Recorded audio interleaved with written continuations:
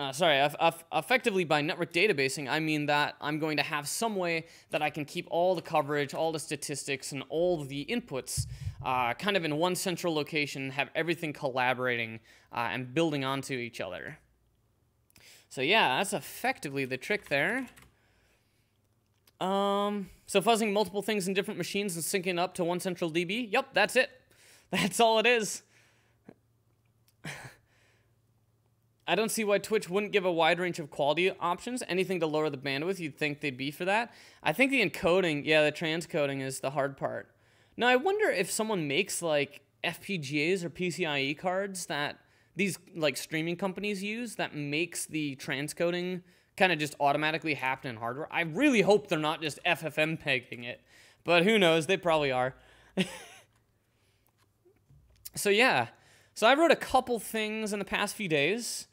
So I have an atomic vector, which we'll go into, and then I implemented an atomic hash table as well. And these are actually, I've used these databases pretty much ever since I wrote my code in assembly. Even my assembly version has variants of these hash tables. If I look at Firefox and GitHub, and wherever I have the Fulkervisor beta.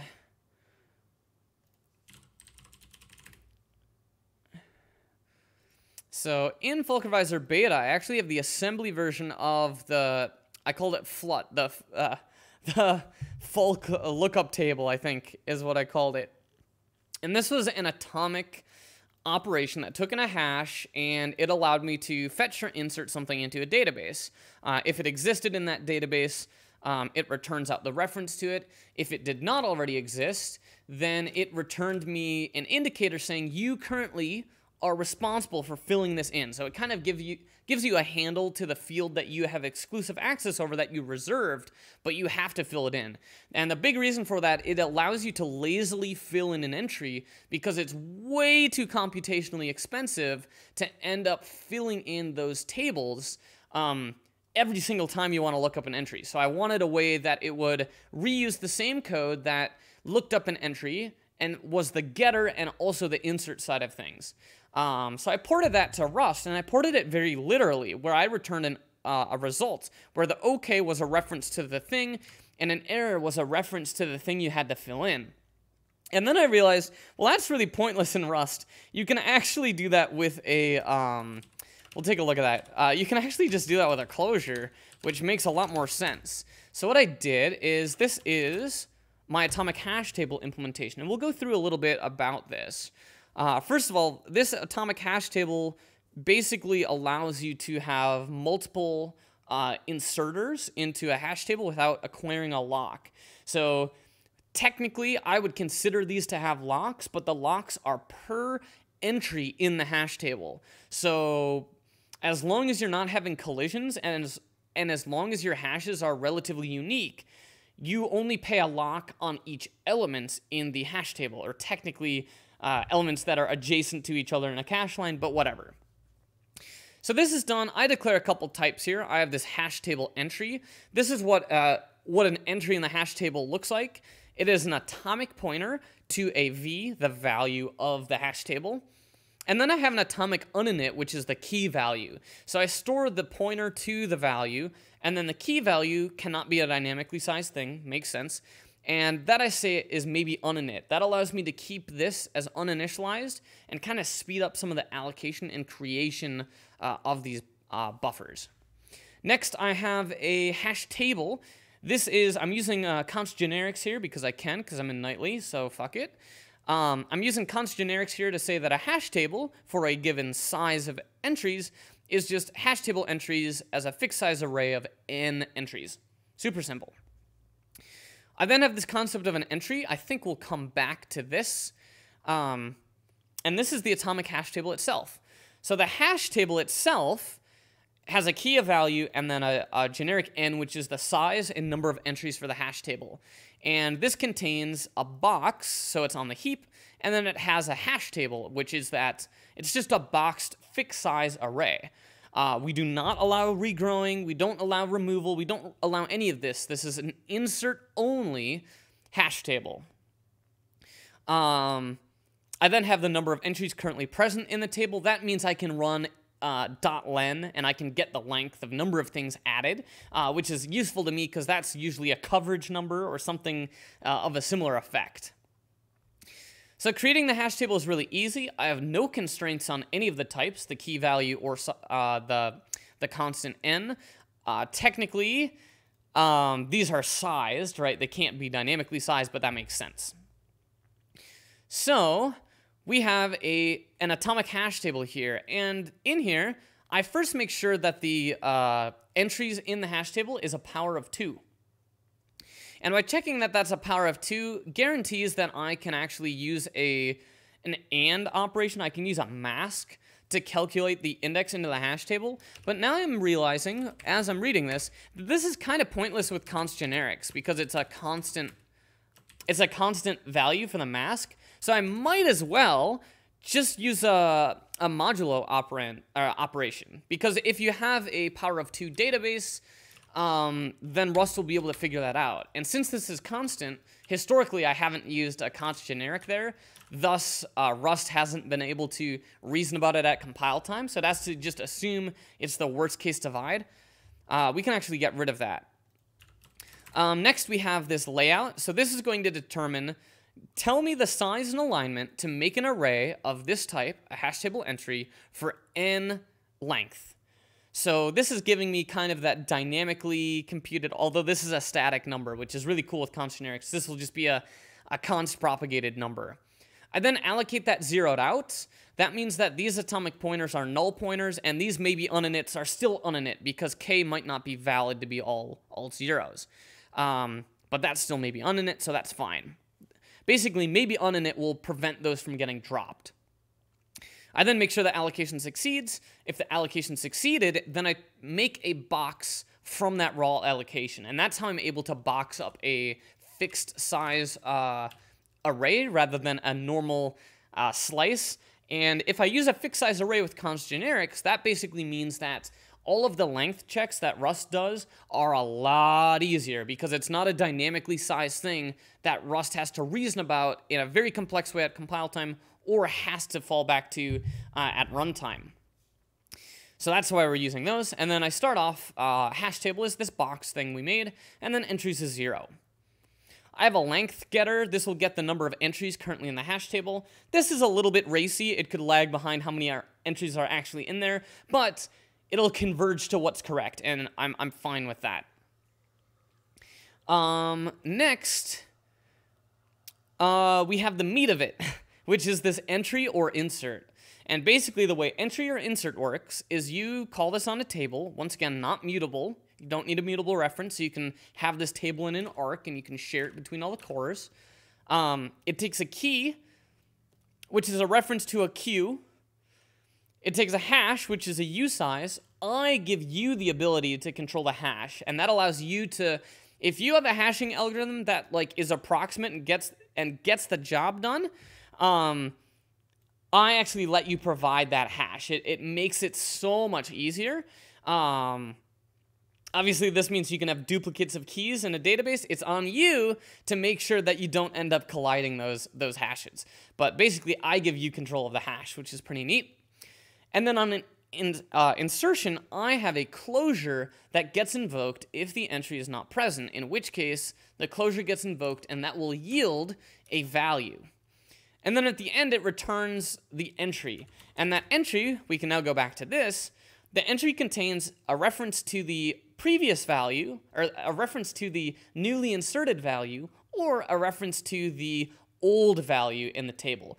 All this really does is it wraps a reference with inserted and exists, such that I can use these helpers to determine if something was inserted or if something is exists. So when I insert something, I can, on the return of that insert, I can say inserted, and that will give me a boolean of whether I inserted something for the first time, and it will also give me exists, which is the same thing, did it exist prior.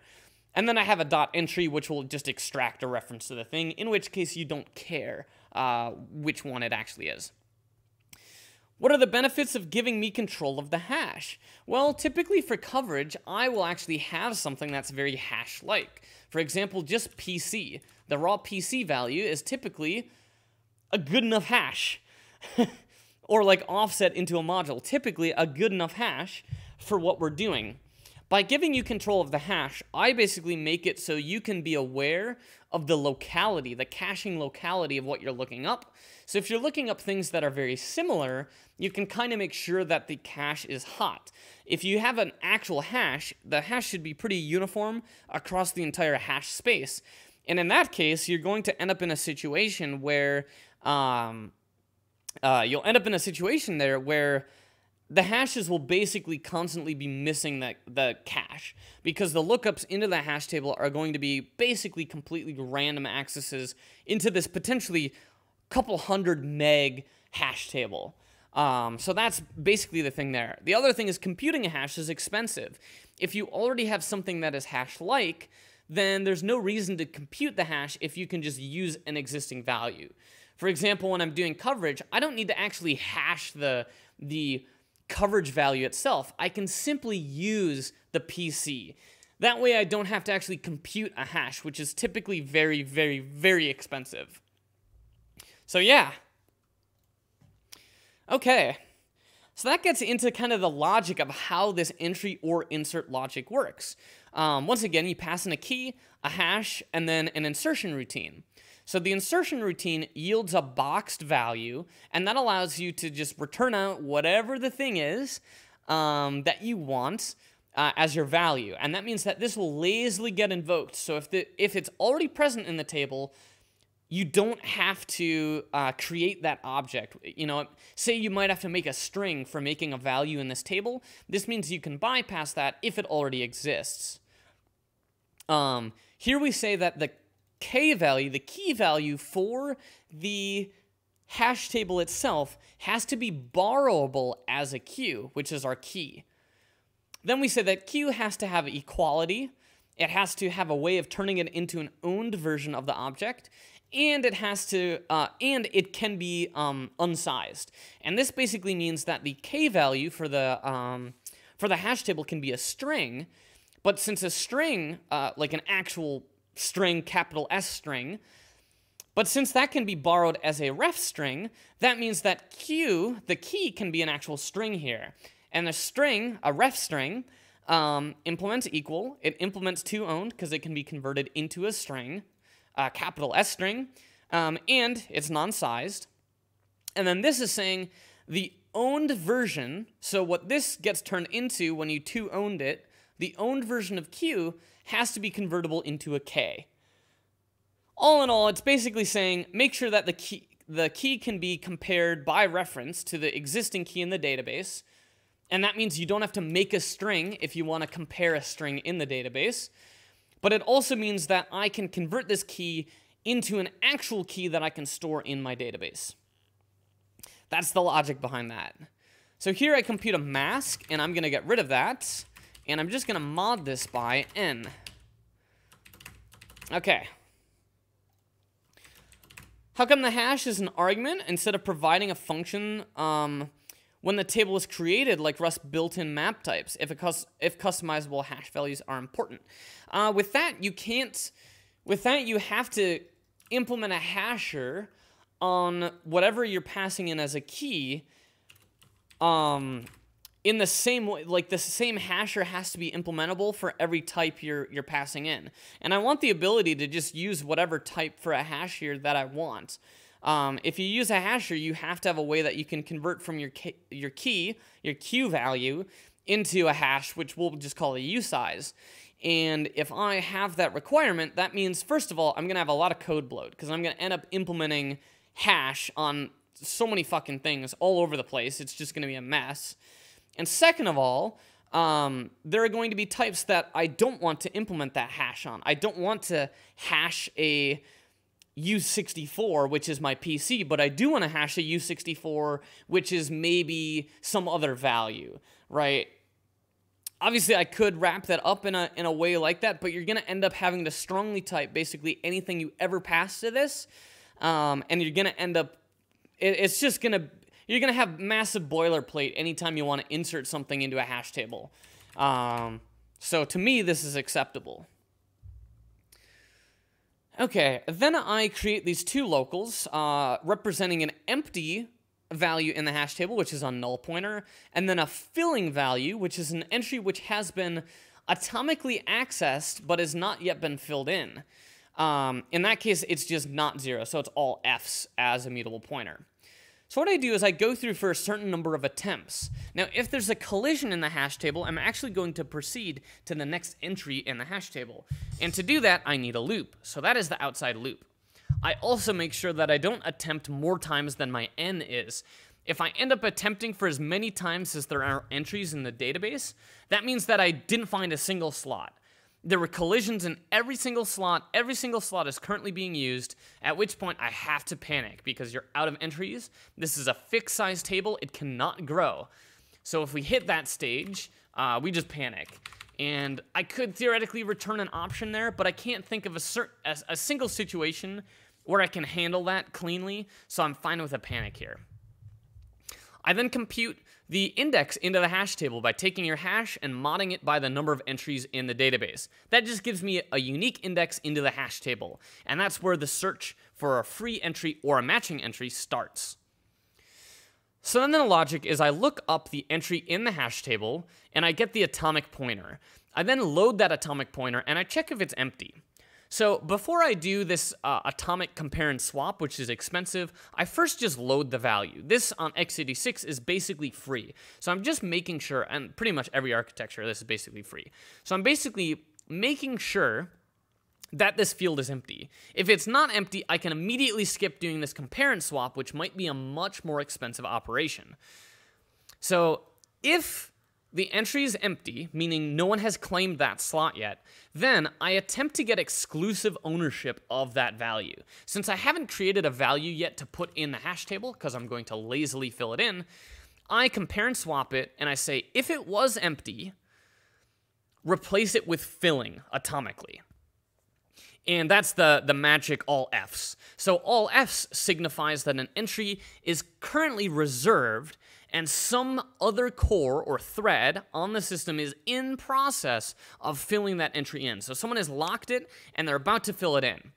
So then if it was previously empty, meaning the compare and swap did occur, I know at this point that I have exclusive access to hash table HTI. No one else is currently accessing this, in which case I then call the insert closure, that's what you pass in, that will lazily evaluate the thing. That'll create whatever object, whatever complex value you want to store in the hash table, and then I'm going to convert that into a raw pointer. I'm then going to make sure that that raw pointer did not end up becoming empty, a null pointer, or my filling value, all Fs. And all that's doing is making sure that in some weird way that that pointer did not coerce into one of these things that I expect to be a magic value.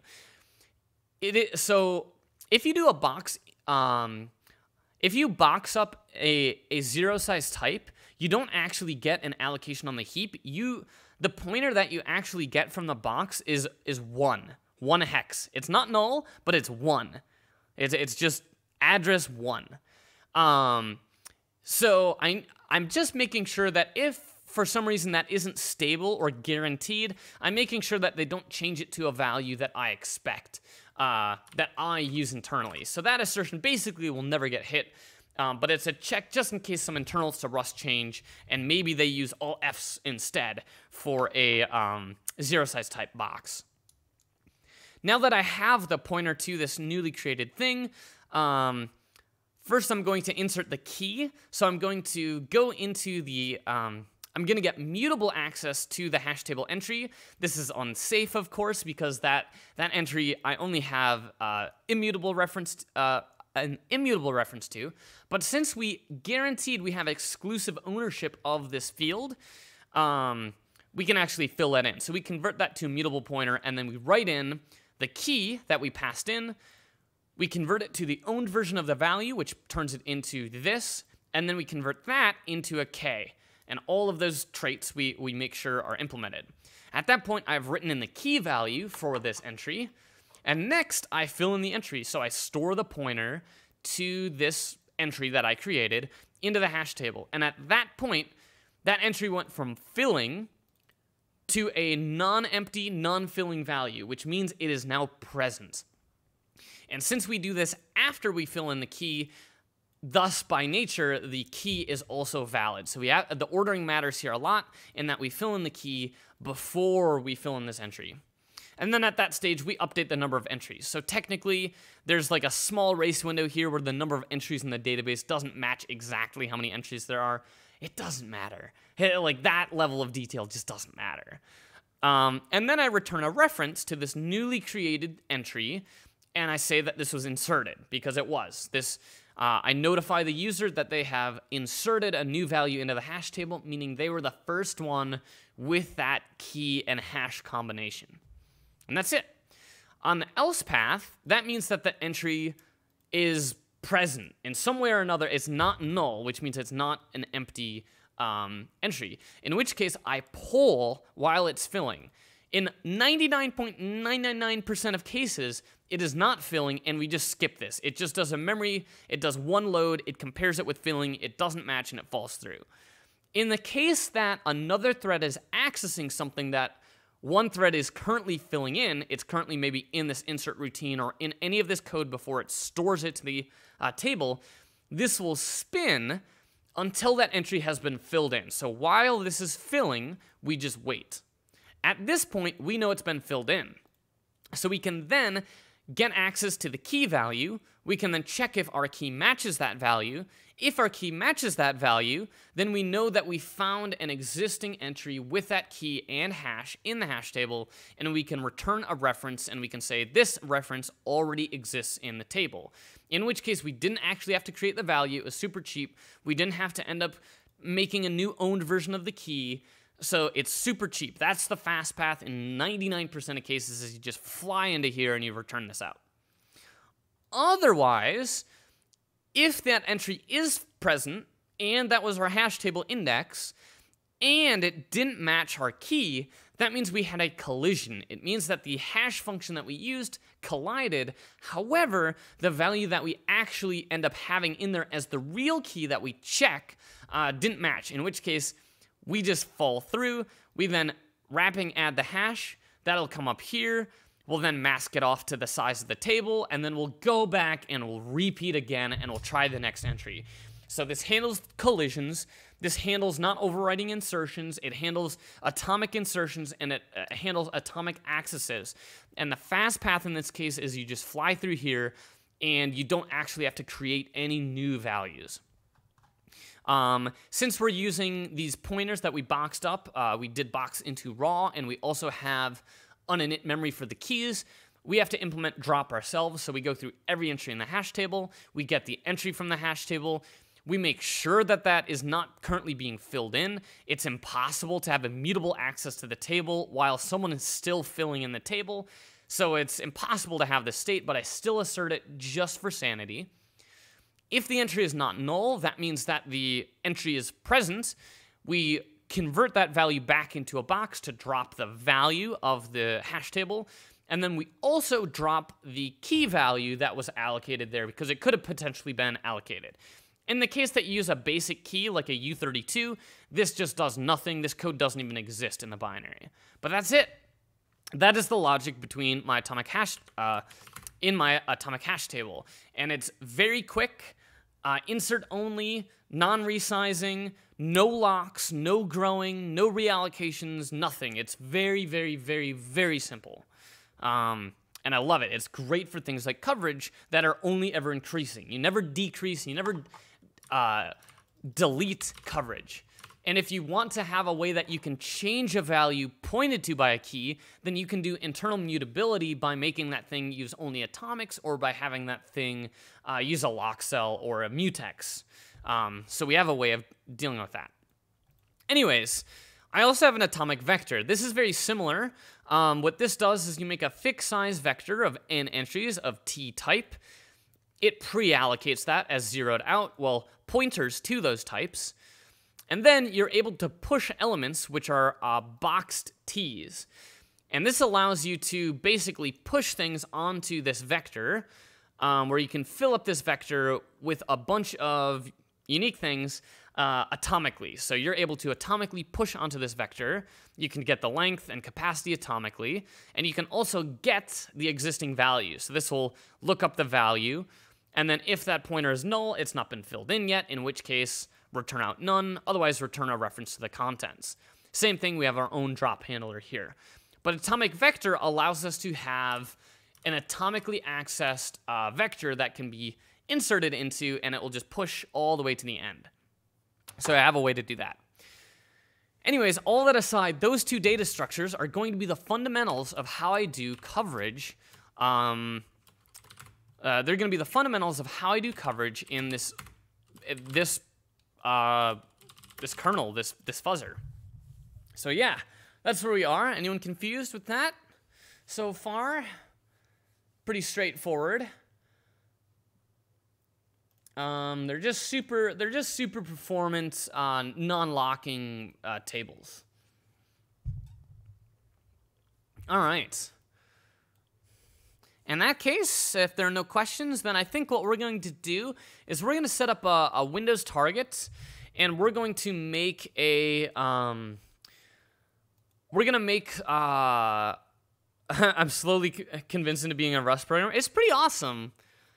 It's pretty awesome. Like, having closures is really nice, because my C version of that, which I have in my first Rust version, because I like forgot I could use closures. Let's see, data structures, hash table. So here's that same code, but this is in C. But this one has to return, it returns a pointer to the thing, and then if the function returns 1, then you have to fill in the thing, because it's a pointer to a pointer, what you have to fill in.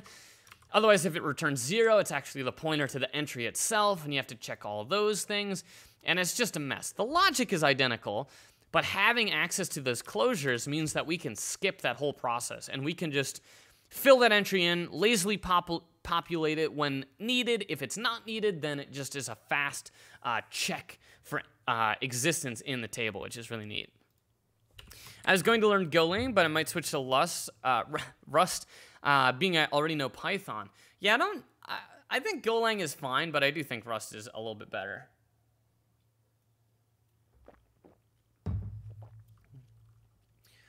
Sorry, I missed the vector code. Is it storing pointers or the whole type? It's storing pointers. So whenever you push something to the atomic vector, it has a atomic pointer to boxes. So when you push something, you have to push that as a boxed T. So, but that's the logic there. All right. Gotcha. And the reason behind that is I would need to have metadata. I'd have to have out-of-band metadata, like a bitmap of what things are valid, if I wanted to actually have them contain T's, so I can know whether or not those T's have been initialized. So instead, I just have pointers to the entries instead, and that way null means that it hasn't been initialized yet, because it's possible that in use gets ahead of the backing. I could have 8 threads come in and try to allocate something, and in use goes to 8, but all of these entries haven't been filled in yet. So it basically guarantees that I have a way of checking whether or not they've been initialized, which is basically if they're non-null or if they're null. And that's that logic down here in get.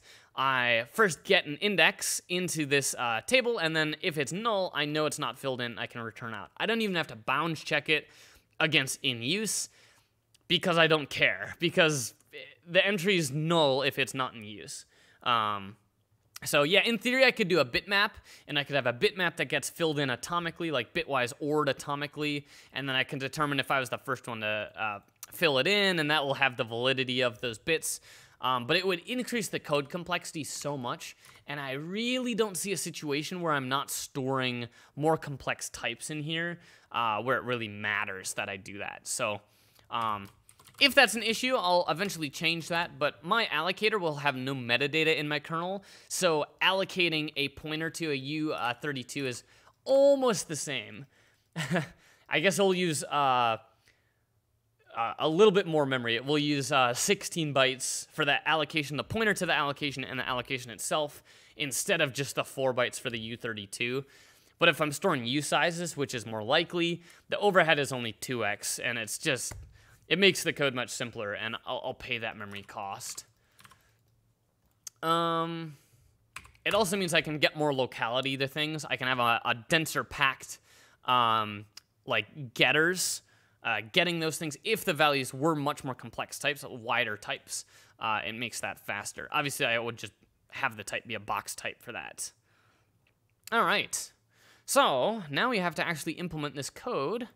So first thing we're going to do is we're going to hop into Windows, and we're going to make an application that we can fuzz with coverage-guided feedback. Just a super basic application. So we'll go and write something. I think we have in soup dumpling, we have oops, not soup dumpling. In chocolate milk sausage factory, we have a test.c, which is kind of, that's the injector, target.c. So this is going to be an example application that I think we're gonna snapshot here. So what I'm gonna do is, you know what, I'm gonna actually snapshot myself in test. Okay, so in this test code, I'm going to have this, if I do test on self, if I set that to true, which it is, it will inject and it will take a snapshot when we hit this hook me, which is gonna print hello world. So we're gonna take a look at chocolate milk sausage factory, and we'll take a look at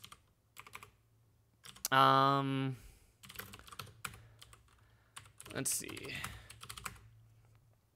So this hopefully will run it on one of my test machines, and that will take a snapshot of itself. Okay, we have all of that set up.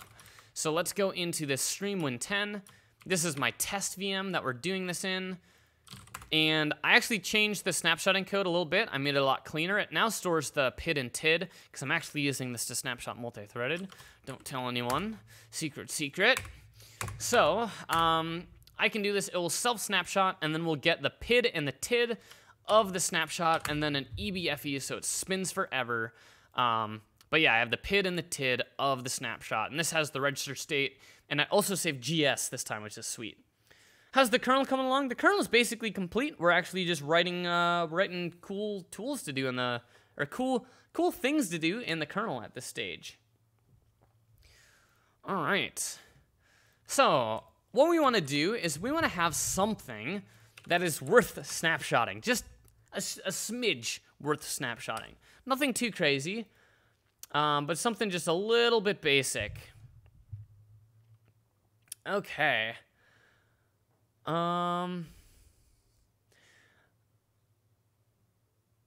Okay. So let's see. So for this, we want to write a fuzzable application here. We want to write something that we can fuzz, that will benefit from code coverage. So I think what we'll probably end up doing is a bunch of comparisons. So we're going to make this take a uint 8t buff and a size t len, a buffer and a length, and we'll pass those in.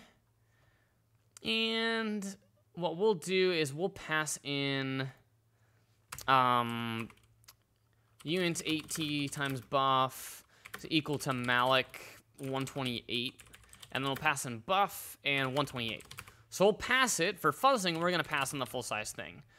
And in here, what I'm gonna do is I'm gonna say if buff 0 is, we'll just do hello. If that's an E, L, L, O, then we will crash in an extraordinary way. So hello, that's our test. And we got to make sure that this doesn't get optimized to a smaller comparison. And then here we'll just do volatile char star OX 1, 2, 3, 4, that's going to be our crashing value, and we'll just write in a 0 to that location. So I think I did that first try. Oh, not quite. 16 len unreferenced formal parameter. Oh yeah, we'll say like if len is not equal to 5, return there. So that way we're strict on the length. And that should take that snapshot. I think we deleted these, but let's just redo it anyways. So this will build this. It will self-snapshot in basically right when we hit hook me, and it does that by patching over the bytes with this push racks, move racks, jump racks. Have you ever challenged yourself to reverse engineer the NT kernel? Well, I have the source to NT kernel, so no problem there. No, I've done NT kernel reversing before. To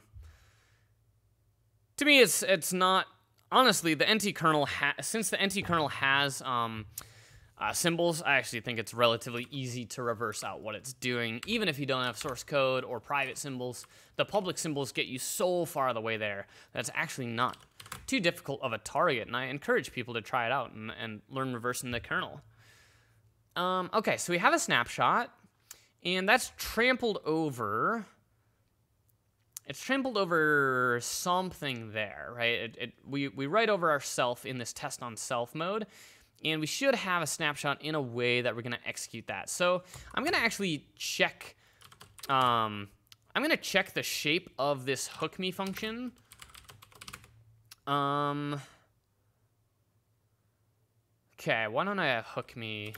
Test hook me. There we go. So in this case, it does that's the comparison of that, and we'll just disassemble this function. And look, it's doing 1 byte comparison at a time. Perfect. So this is exactly something that we could benefit with code coverage. So 0, 1, 2, 3, 4, hello. We pass in that buffer. We make sure if the length is not 5, we return. If the length is 5, then we do 5 separate comparisons, and then we'll crash by writing to this bad address. So we should be able to do that. Okay. Can you show the NT window shell graphics drawing, like the GDI stuff? I mean, you can just whack that up in IDA yourself. Hello. Okay, so we got that. We have a snapshot. We do slightly care about the bytes that we overwrote. So we overwrote, I think 15 bytes is this hook. 1, 2, 3, 4, 5, 6, 7, 8, 9, 10, 11, 12, 13 bytes. So we want to 1, 2, 3, 4, 5, 6, 7, 8, 9, 10. So we clobbered kind of these first instructions. So we'll have to repair these instructions that we patched over on the snapshotting side of things. But that's easy peasy, lemon squeezy, no problem. We'll just dump to /snaps, and this is like test.dump. Okay. Isn't it reversing windows against the EULA? EULAs just don't really matter. They just don't really matter. Okay, I think that hopefully worked.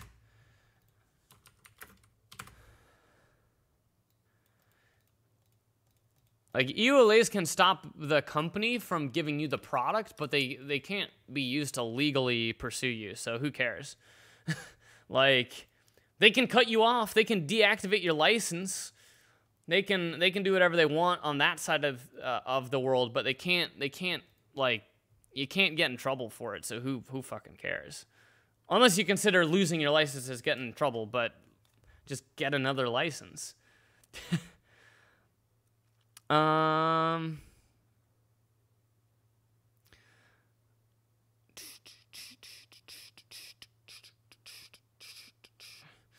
Okay.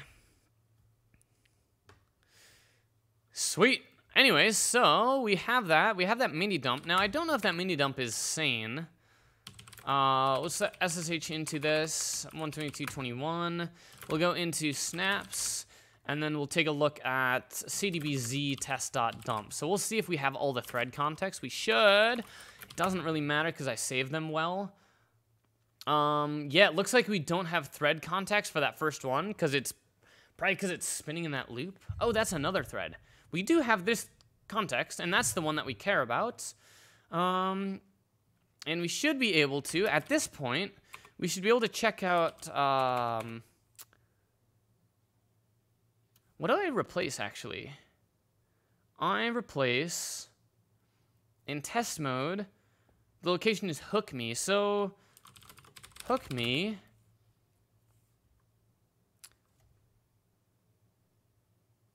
Hook me should have that jump trampoline. I'm very confused.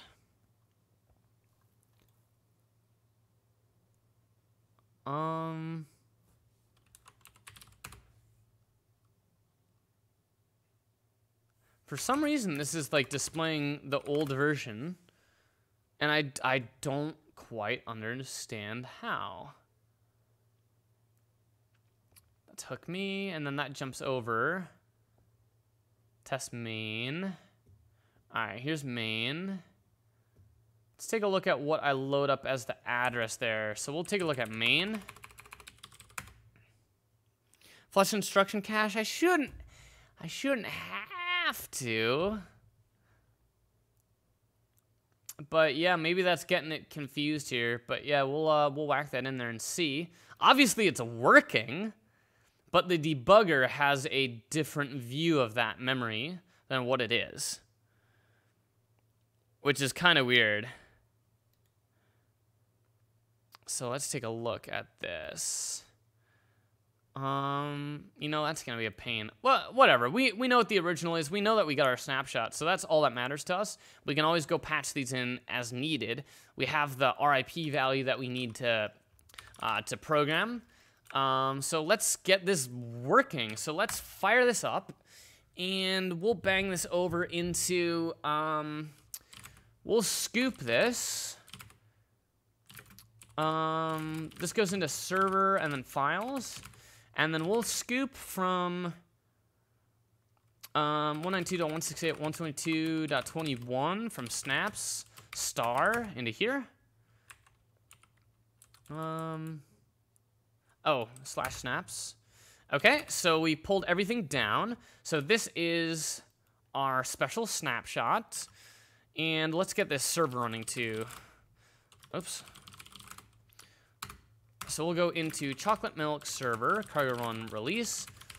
And then we're just going to change this. And I deleted that in a way that I would lose that. So here, paste. So this is our snapshot. So I'm saying, create me a new fuzz target using this snapshot. And I should be able to build this. And... no semicolon. Okay. So that's making a new fuzz target for this snapshot. And I think this should work.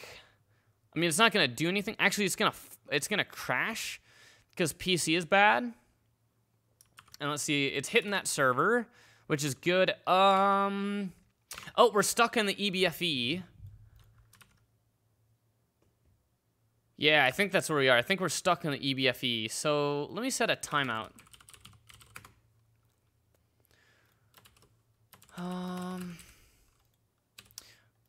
Oh, I'm not running fuzz cases. I'm not doing anything yet. Okay, so what we're gonna do is we will create a worker. So do snapshot worker, let mute worker. So we're gonna make a worker for this given core that we're running on, and then we're gonna fork that from the snapshot, and then we will do worker.run fuzz case. We'll set the timeout to 10 milliseconds. We have an injection routine, which is going to take a worker. So this is where we inject, and then we have a vmexit filter here, which will allow us to filter if we handle vmexits. In this case, vmexit and worker here. We're just gonna say we did not handle that vmexit. It's kind of the API I have running right now. And then that returns the final VM exit, and I think this should work. Halt, we're technically not hitting, and worker, we're technically not using. So before every fuzz case, this first closure will get invoked, but this should basically have page faults. I suspect that the RIP value will get, I suspect that'll,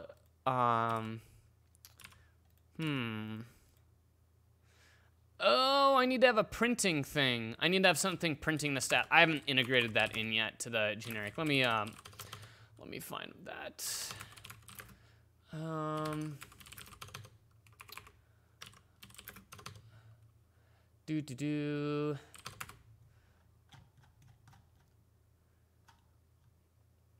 So I really need to... I need to make this code as part of this whole harness, and I'm going to probably do that. I'm probably going to polish up a lot of this code, but this is now going to add a status print. And this is snapshot, no underscore. Okay, so that's going to, on one core, it's going to print the statistics every second. And now we're going to get to see what's happening when we're fuzzing. If you work for Microsoft, tell their EULA is stupid? I mean, what am I going to do? All right, so we're getting a page fault on virtual address 0. So basically, this is faulting at virtual address 0 because we don't set up RIP. So what we want to do is we want to figure out what RIP is supposed to be, because that cannot be saved as part of the snapshot. Since we clobber RIP, we don't actually know what RIP is. So, but I know that RIP is this. So I'm going to say, before we fuzz, I'm going to say worker dot VM dot guest regs this dot RIP is equal to this. So that will now set RIP to execute that. Now, I don't know if our version of that is going to be the original or not. Let's take a look. All right, so we're exiting on a syscall 25, and if we look at the syscall table,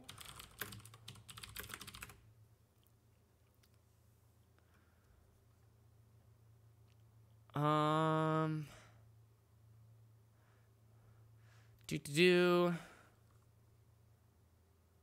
I a 10x worker? Oh yeah, I'm the most 10x worker. OX, and I bet this is our right file. Or this is probably query information thread. Okay, and if we're hitting query information thread, that means that we are actually... Wait, how are we hitting 2,663 coverage?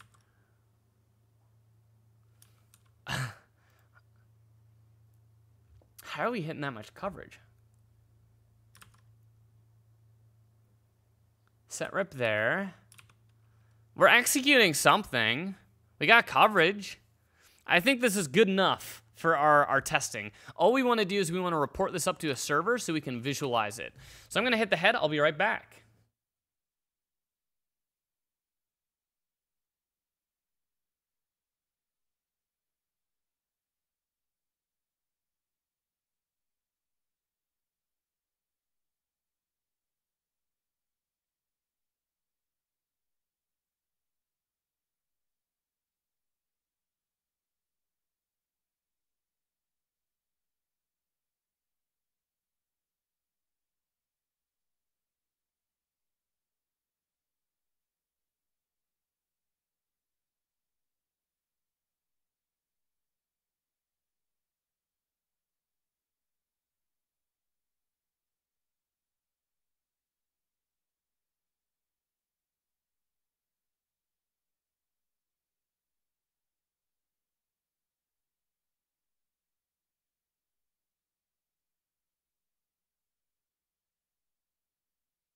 All right, so I have no idea what this is doing, but I don't care, right? I don't care that this isn't doing what I want yet, because we want to get this coverage out. We want to visualize it. That's the main goal here, is getting all these fuzzers synced.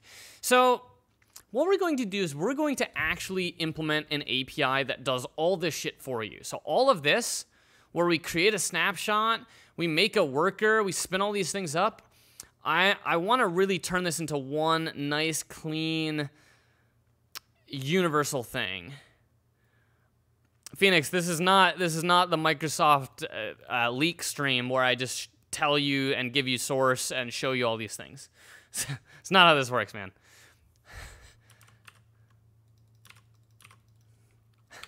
I don't know what you're expecting. Like, I don't think that's how that works. If you've ever been employed, I think you'll understand that that is not how that works. Okay. So I want to wrap all of this stuff up into one nice little container. I want the status reporting done for you. I want the creation of the VM done for you. I want to make this like one seamless thing where you basically create like a snapshot, and then somehow you have to communicate that with others, but that's relatively difficult. Give us all symbols for Hyper-V, or else we'll report you to Twitch. Damn it. Damn it. You got me. The Twitch police. All right. So what I'm going to do is I'm going to take a look at, I don't know how I make this easier. I think it's time that I make like a set once. Something where I can initialize something once, and then others can get a reference to that thing. That's kind of currently what I do. I do that in a lot of places in this kernel, and I think we're due. I think we're due for something that fills something in, where this would be like a set once or something like that. Or I think there's actually a Rust crate that does that.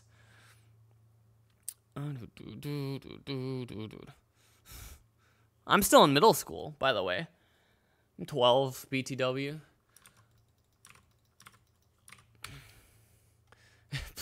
Please give Windows Sandbox. I want to eat sand. I'll tell you to pound sand, Cryptos. You can pound some sand. All right, so yeah, so now is when I have to work on architecture. And architecture is a hard problem. But I want to make this really seamless. I want it to just kind of all magically work for you. And to make things magically work for you, I need to expose APIs. And to expose APIs, I need to think about what users might potentially do with this tool. So currently the API, it's a little messy because you have to handle your own printing. You have to handle your own worker registration. So I think I'm going to change that a little bit. So I think we're going to leave this for now. This sucks. I hate it. I hate it. It makes me feel bad. But what we're going to do is we're going to make we're just going to make our worker do this. So this is going to be the new way of doing the code. And what we'll do is snapshot run fuzz case. And I think that'll create a worker for you, question mark, and then invoke that on it. And honestly, I think I'm just gonna call this fuzz. And then the timeout I'll probably set up outside. Yeah, there's so many different ways that we can do this. The question is, what is the best way to do this? What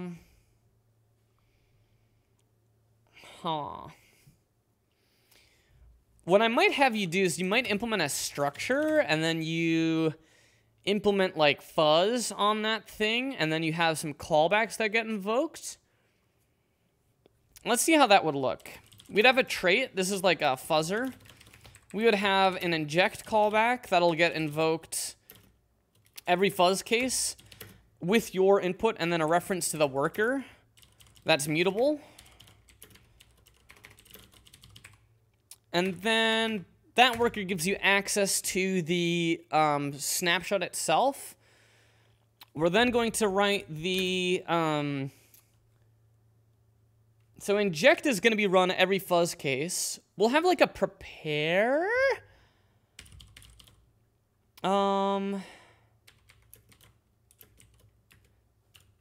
Just tried Rust. His function input variables are so stupid. I mean, like, name colon type is not like C at all.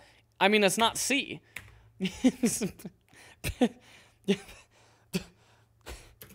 I don't like my BMW because it's not like a Honda. What? What? Buy a Honda then. Problem solved. All right, we're gonna prepare. This is gonna take. You know what? This is gonna give you mute self. You're gonna be real mutable up in here. So that'll give you access to like your own context. And then we'll have a prepare. This will return a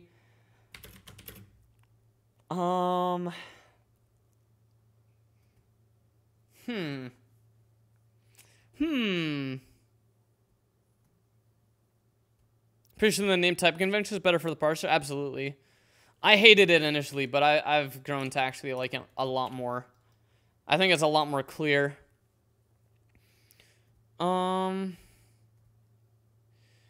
Mute self. I want this to return maybe a worker.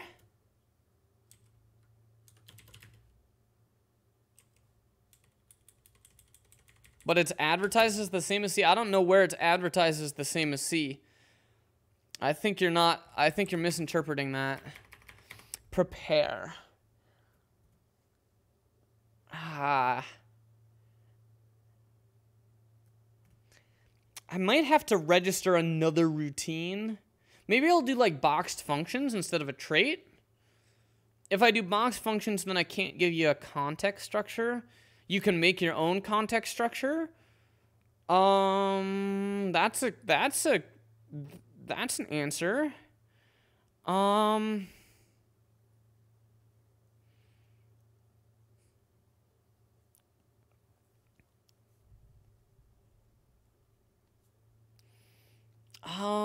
God damn. Making APIs is tough. I really like how I do it in my vectorized emulation stuff. So I think I'll take a look at that. I think that I use a builder pattern to create a snapshot, and then I share that snapshot with others, and I register things on it. So I make the mutable snapshot. Yeah,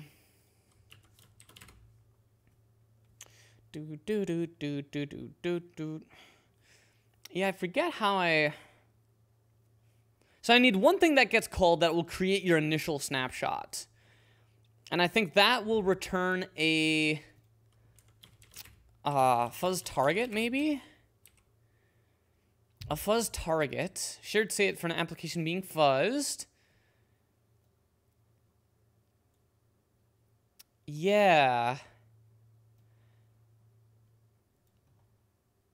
If I have prepare, this returns a...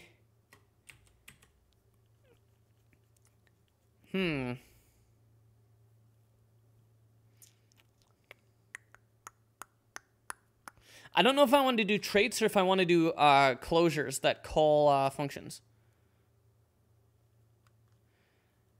Okay, so what I could do is... We get that. Dude, why is designing APIs so hard?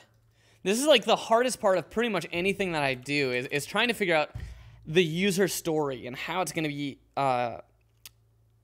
designed. So I'm going to create a thing, and I think I'm going to say like maybe like fuzz job new. So I can do fuzz job, and then I can say like, I like this. I like where this is going. This is very similar to my vectorized emulator. So this is going to be like create VM. And this is a callback for VM creation. And we'll do like create VM.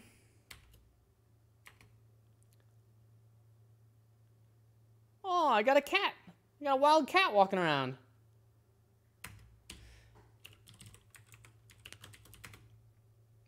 Meow.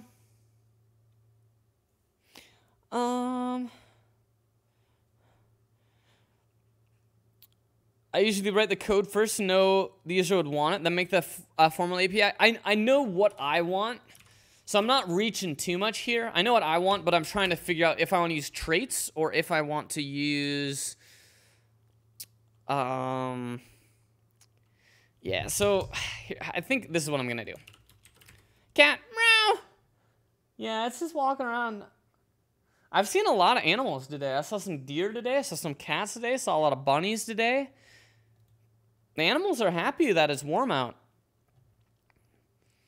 All right, we're going to make a struct fuzz job.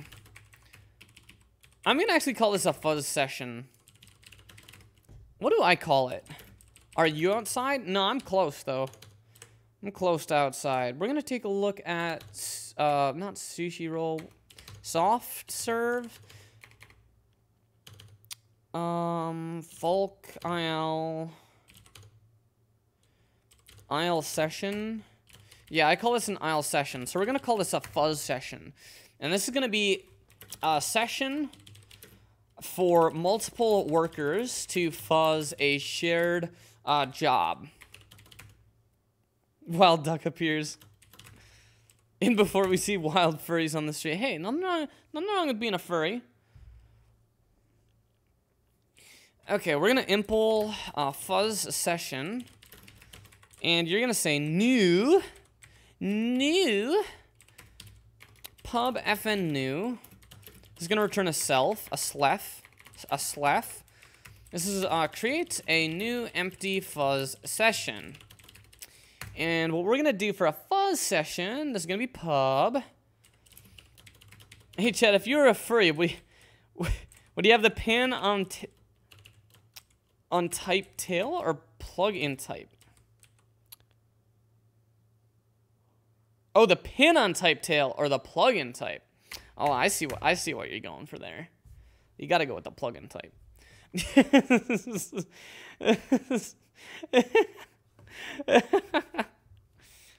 Don't pin that shit on. Come on, plug it in. You gotta live life to the fullest. Enjoy all of your senses. We're gonna make a new fuzz session. And for this, we'll have a create VM callback. And this is, returns a self, a slef, as we've called it before. This is, register a new callback to be used when a VM should be created. This is used to establish the first state of the snapshot that will be reverted to in subsequent fuzz cases. Thus, this is used to create your master/initial VM state. Okay, so this, we're just going to take self.create VM callback and assign that to callback. And then this will be a callback, create VM callback. And a create VM callback is going to... This is going to be a function which takes in nothing and produces one of these, a fuzz target. And yeah. Hey, Jumpbot, how's it going? Looking at LVM's fuzz data provider for Rust. Has some interesting properties. Yeah, I've never looked at it before.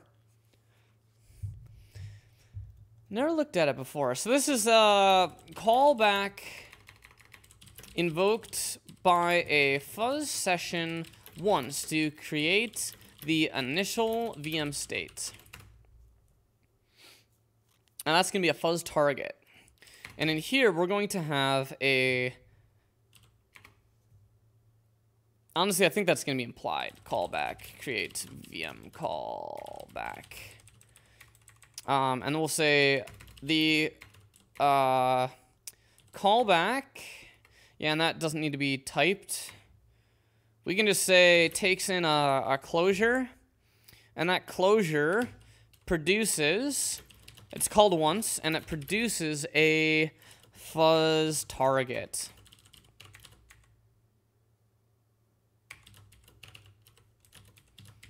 Why did Microsoft write a universal Windows platform in its weird C++ abomination? You mean C#? Or are you talking like .NET based C++?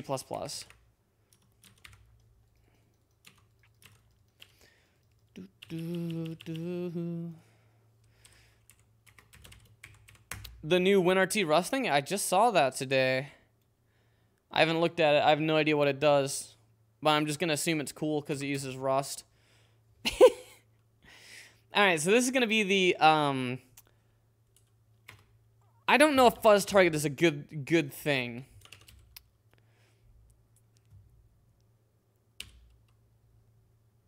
C++ WinRT.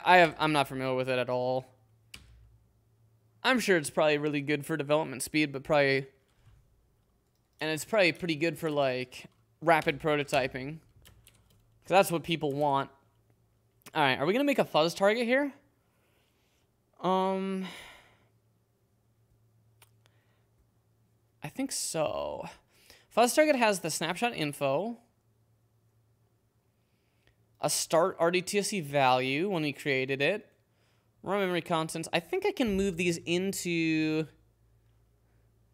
Which back the original snapshot.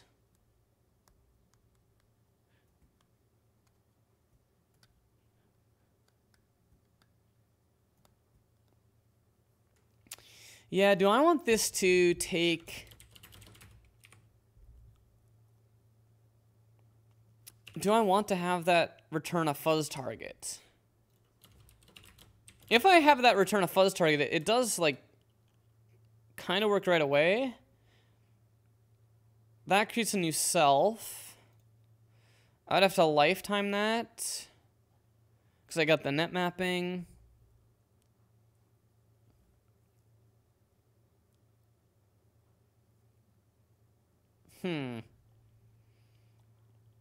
Here's what I'm going to do. All this code's going to break. We're about to, like, break everything temporarily. So we're going to have a... We're going to take the server, which is going to be an I,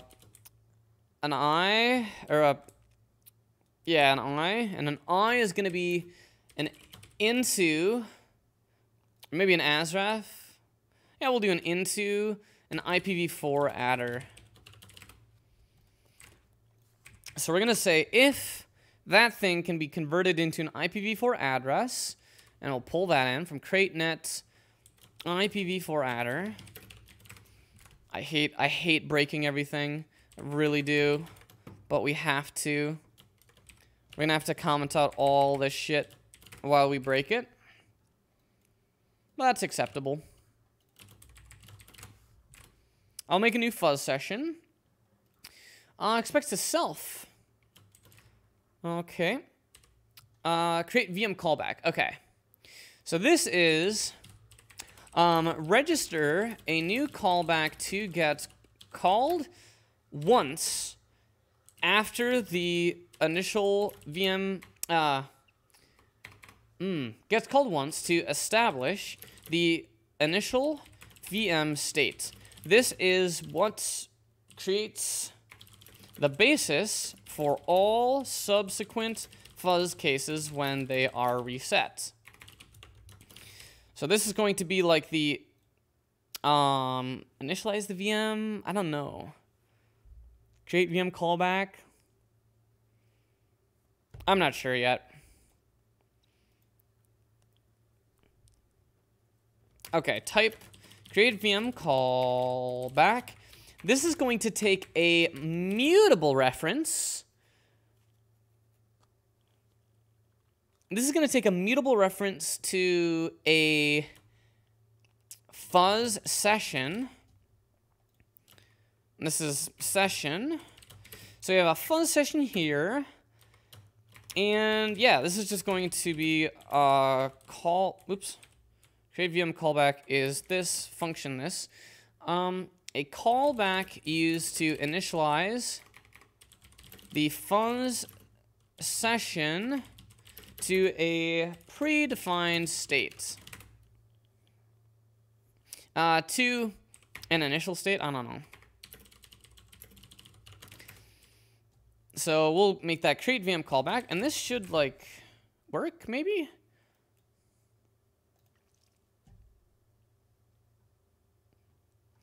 I got a halt here. And then we're gonna just hack some shit in on if core ID is 0, just on core 0 for now, so we don't have to worry about threads yet. But we're gonna make a real nice API. And then everything's gonna sync, and it's just magically behind the scenes, everything's just gonna fucking work, and it's gonna be fantastic. Okay, set self. Yeah, so we'll have a create VM callback, and this is the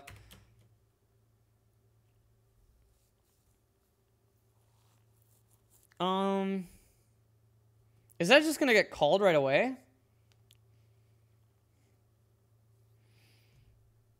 It is, so we don't need to save this callback.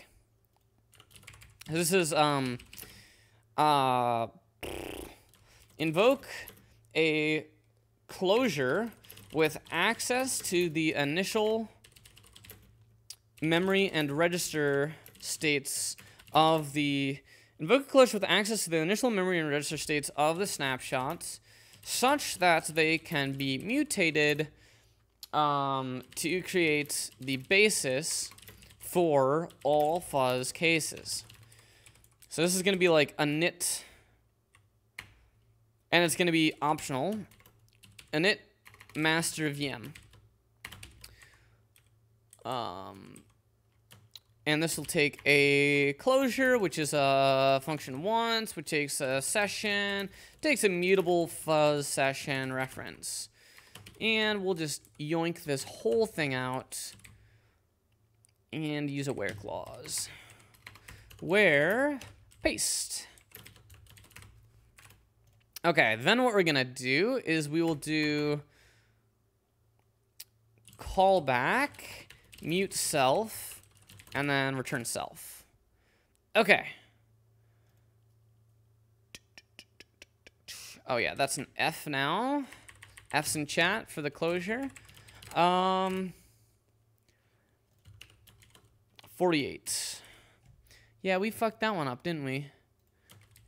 Where F.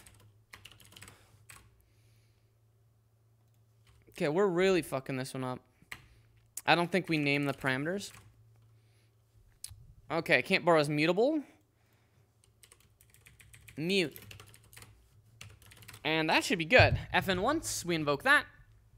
Okay, so here's roughly how this API is going to look. We're going to do fuzz session. And let's see, do I pull in any of these things? I do. By. Am I using fizzadder? Okay, I'm using fizzadder. I don't think I'm using lockcell. Okay, 86. So in here, this is gonna be like our test fuzzer. We'll do this in a module just so we can like make sure we have like a good isolated thing. So this is gonna be like test fuzzer fuzz. And then we can make a new module, pub mod test fuzzer. And we'll split kernel source test fuzzer. So this is basically the code that you would write if you're writing a fuzzer. So we'll pub fn fuzz. Okay, so now we're going to temporarily limit this to only core 0. So we're going to say if it's not equal to 0, CPU halt. Just for now, we'll just hack that in there. We'll halt forever. Now, then what I can do is we will let mute fuzz target is equal to fuzz target new, and then we're gonna pass in the IP port of the server and also the file name of the snapshots. We'll just yoink this.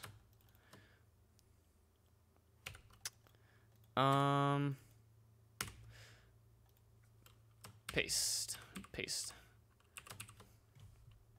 Alright. Does that fit? Oh, it barely does. Okay. So this is create a new fuzz target for a provided Fulk dump. So right now we only support Fulk dump, so we don't have to worry about that. Yep, and we got some... Just increase our comments here, and then we'll say here we'll run test fuzzer fuzz. I don't know how I deleted that code, but I did. Okay. Unknown fuzz target, use crate, snapshotted app fuzz target, and we're gonna separate all these things into different modules and crates as we go along. So here we're going to create a new fuzz target with those specific parameters. So what I wanna do is when I make a fuzz target, I call it fuzz target. Wait a minute. Fuzz session. And we'll call it session. Create a new fuzz session. Okay. Fuzz session. Very similar to a fuzz target. We're going to core out a lot of the stuff there. So we're going to have the snapshot name. That's just a str. Technically, this is an S. And we'll say...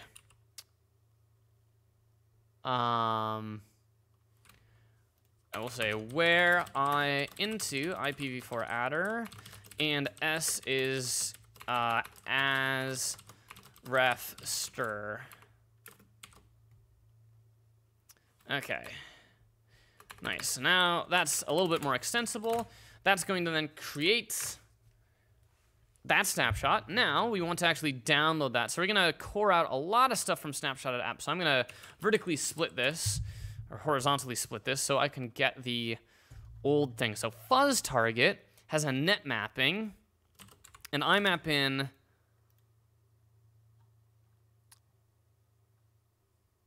so this is basically what I do here.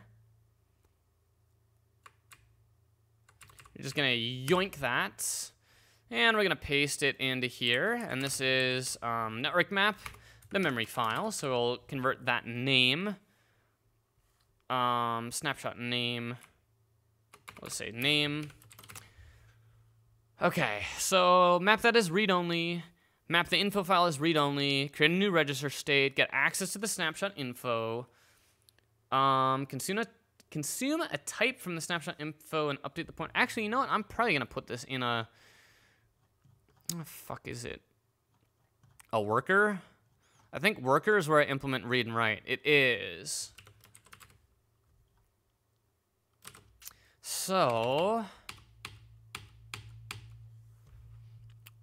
I think worker, that references a snapshot. I think that'll be master and be optional. And then we're gonna fork from the master. We're gonna reset to the master. We'll pull through to the master. I think that's how we're gonna do that. So we're gonna have like okay. Here's what we gotta do, unfortunately. So we're gonna God, we gotta break a lot of this shit. VM RNG, UDP bind, UDP address stats. We don't need any of those. Well, if we have stats here, we can merge into the master if we put in a lock cell. I might just have it just be a VM, because the VM contains all the memory. That has a ref to the fuzz target. I want to create the master VM. I think that's what I want.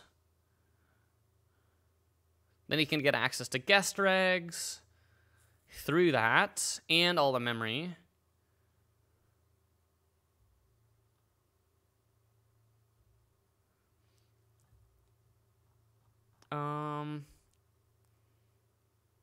The fact that I lazily page things in here means I have to have access to that server. So I can't do it on VM. So I do need something. I do need like a worker here that can have a master. Yikes.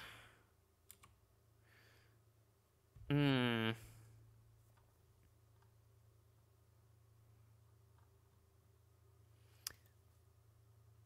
I'm gonna have a master VM, right? That'll allow me to run the VM. And then I'll have the master VM will need access to read and write. It'll need access to the net mapping for the memory, which I can put in an arc. All right. So fuzz session, here's my theory. We're gonna comment out. That's snapshot info. Okay. We do want that. Stats, fuzz target. Basically, all the shit comments it out. So this should still build, because we're not using it. 47 can't use that. Okay. Let name stir is equal to name as ref. This is convert the generic name into a reference to a string. Seen it in Diorite stream? Yeah, have a good night. Hell yeah, get some good sleep, man. Okay, server. Expected stir found I.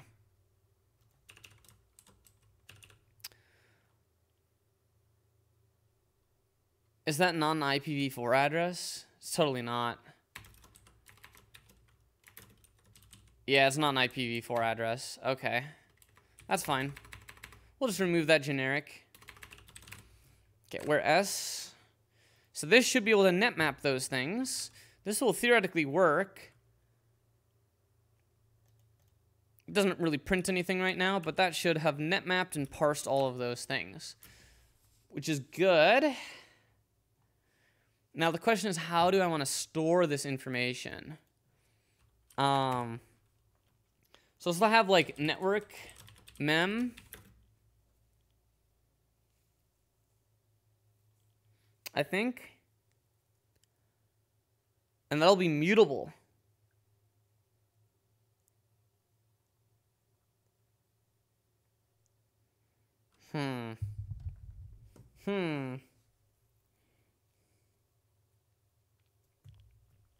I think that will be mutable. So this will be a net mapping. This is the network mapped memory for the VM. And we'll just say network mem is memory.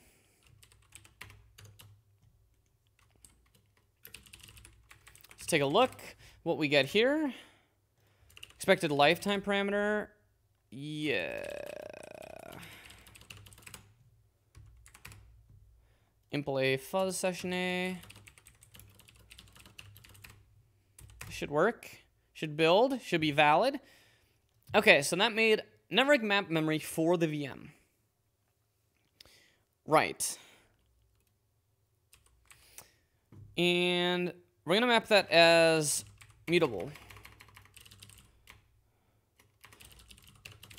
But by the time we start creating VMs from it, it will no longer be mutable, I think. Yeah. This is fine. This is fine. Then we have the info.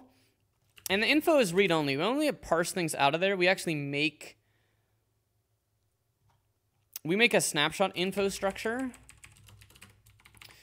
And how do I turn that into a VM? Oh yeah, yeah, I think we can consume some of these. We'll just grab the memory region information there. And then this is the master register states. Oh, we'll make a VM. Master VM is a VM master VM all the workers reset to on each fuzz case. All right. Now, vert to offset is vert to offset. Okay. So now we have a vert to offset. That's going to allow us to get access to that. Now we need master VM, which is a VM, which we should have access to that. So I'll make VM. I forgot how we make VMs. I think we just call VM new. VM. Make a new user mode VM. Okay. So I'll make a new user. And what we want to do for when we make a new user, let mute VM is equal to VM new user. And we'll do VM.guestRegs is equal to the registers, the regs. Create a new user VM and initialize registers to the snapshot state. Okay, and then at this point, we can say VM. And that assignment should work. Oh, this is master VM.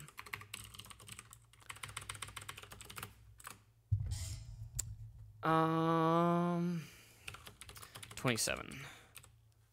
Yeah, that's gone. We no longer have a snapshot info. So, we get a fuzz session. We have a VM.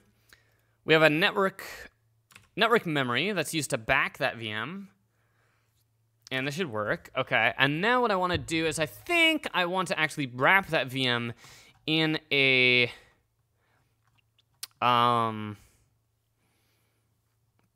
maybe I'll have to make a callback that gets invoked when I have to page something in. That's actually relatively tough. Yeah, I think instead of having master VM be a VM, this is going to be similar to this fuzz target, where I'll have a reference to the net mapping. Yeah, that's what I'll do. So we're going to make this arc. So when we create that, it no longer is mutable. Arc new.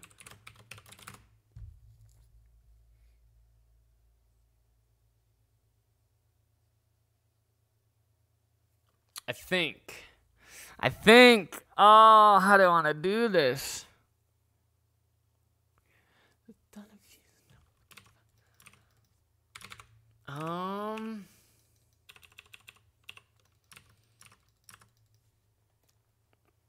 Yeah, that's going to be an arc new memory.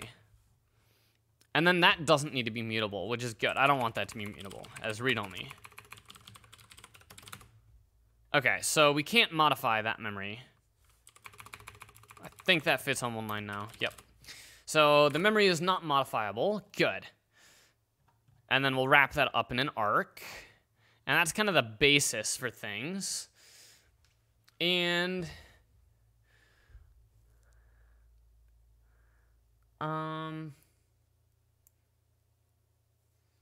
then I think what we'll have is we'll have like a pub struct worker similar to what we had before, and this is going to have a master, which is a optional reference to a worker.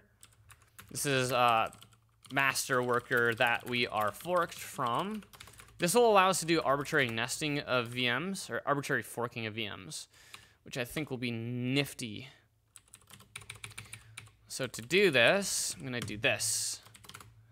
Yoink. All that stuff. And we'll impl this on worker. Impl a worker a. And we'll have a way of reading, writing. Okay. All right. So then the worker has a master, and then this will actually have the register state and stuff. I think we're getting there. It's really tough to figure out how to architect all this stuff because we're basically implementing a VM level fork. So what this is gonna have is network memory, and then we'll have an option on this.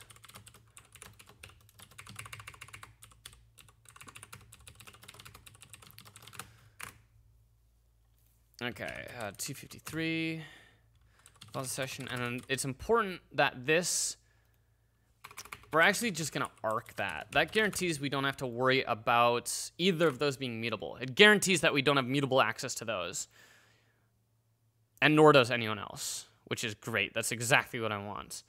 So fuzz session no longer has a ref A, but it will because we're gonna add, this is gonna be the master VM, and this is now going to be a worker A. This is going to be the master VM states. Okay, and now I'm going to create a master VM, so I'm going to have some way of making this worker. So I'll do like pub fn new from net, something like that. Oh, and this is the VM. So this is the raw virtual machine that this worker uses. So that has the register states and memory stuff. The master will refer to a master, network mem, the network stuff. So we're gonna say new from net, and then we're gonna have memory, which will be an arc, net mapping A.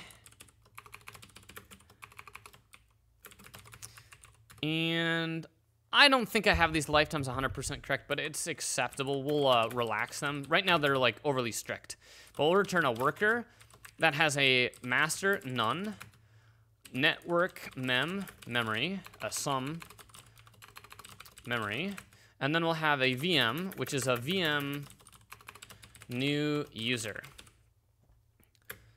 So this is create a new empty VM from a network-backed memory. Okay, nice. Now we have some issues here. Snapshot. So we have to change how these translates and reads and writes work. Actually, just translate technically. So we're just gonna comment all this stuff out and then work on the fuzz session, which is gonna create the master worker. And the master VM is gonna be a worker.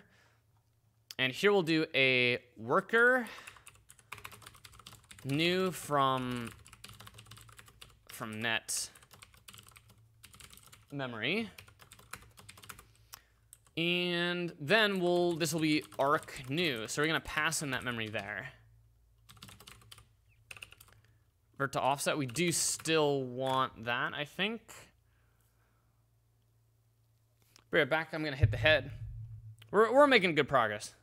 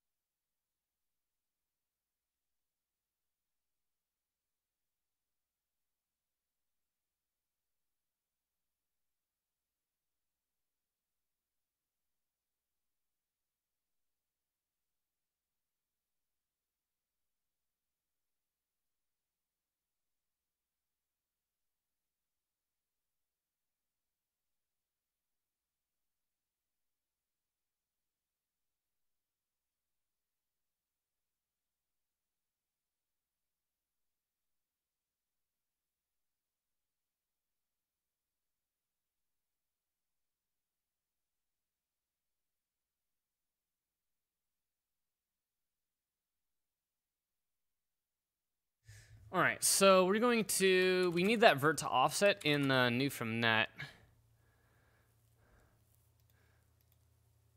So that's gonna have to have this vert to offset. Yeah. So the vert to offset will go in here as well. So of an arc containing a tuple, which will be that. Okay. So you have a worker, and then new from nets 364. This will take vert to offset and the memory. So I'll make a new worker. Let's master is equal to, just reformatting this code a bit. So I'm going to get the master there. So this is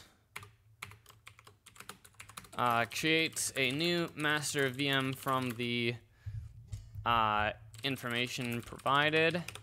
And then we'll do master.vm.guessRegs is equal to regs. So create a new master VM from the information provided. Make a new one from a network-backed memory. And then...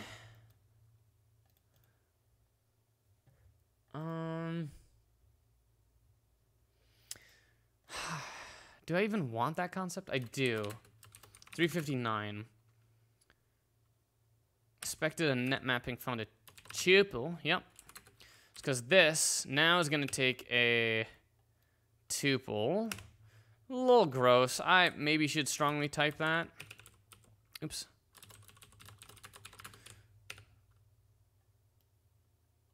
Polishing this stuff is not difficult, at least for something like this, so I'm fine with just hacking this in place and then seeing what we get. Seeing if this works. Mainly I'm trying to prove that I can actually represent what I want to represent here. 37, network mem. Oh, I yoinked that, didn't I? I totally didn't want to do that. Paste, done, okay. So now I have network memory, 360, can't assign because it's not mute, so I'll make that mute. Create a new master with the vert to offset table and the regs.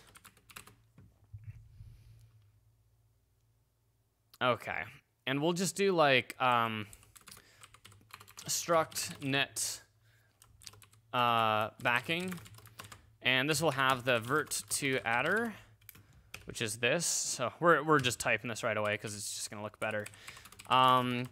Mapping of virtual valid pages to their offsets in the memory buffer, and then we have this net mapping.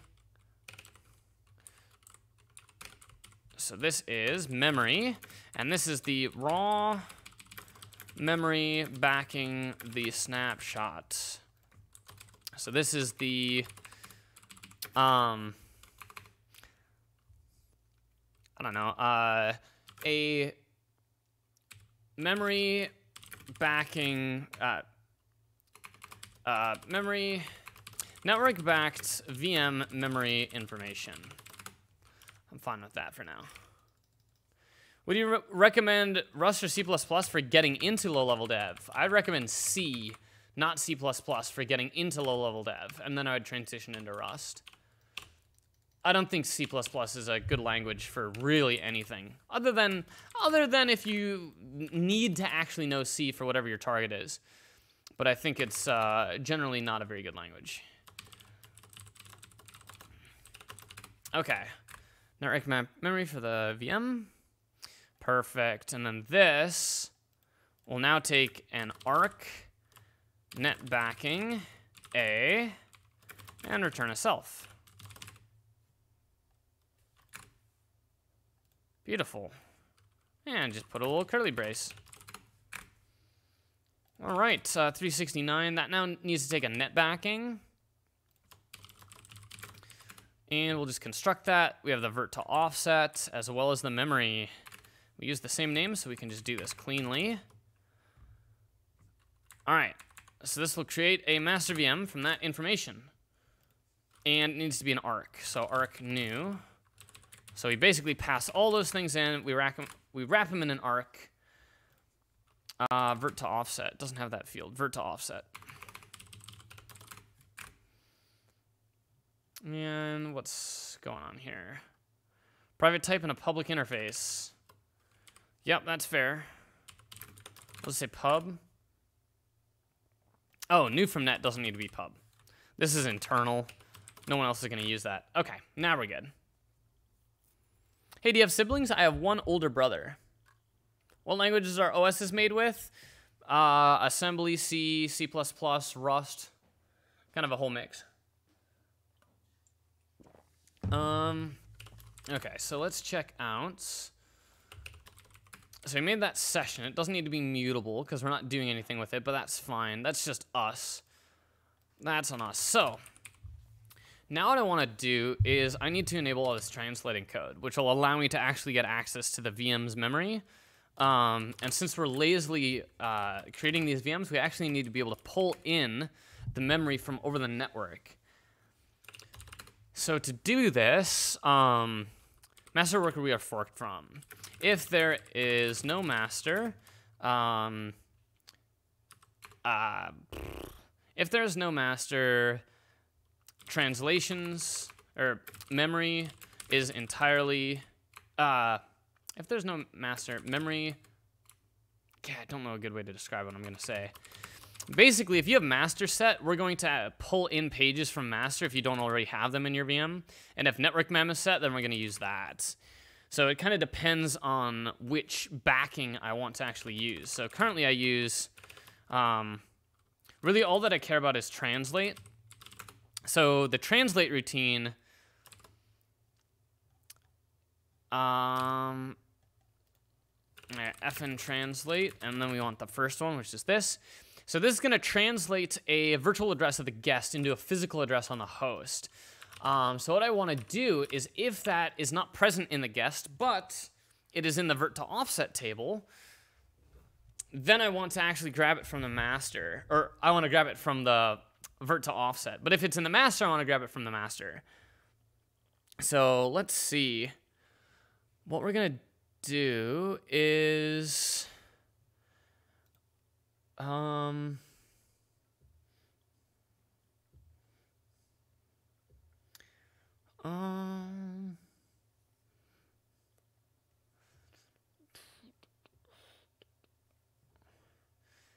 Okay, so this needs to change. This is the only hard part of what we're doing.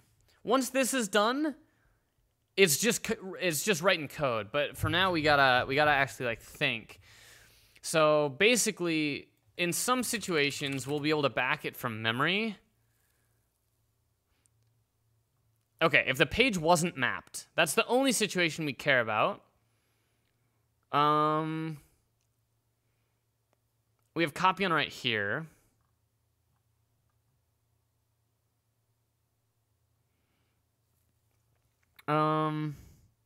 Return the original page.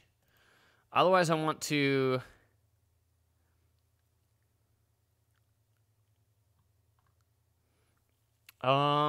shit. This is tough. This is tough. Sorry, I just got here. What are you doing exactly? We're writing a hypervisor that's designed for fuzzing, for finding bugs in applications. And right now we're just kind of working on our API and how we want to actually use this hypervisor.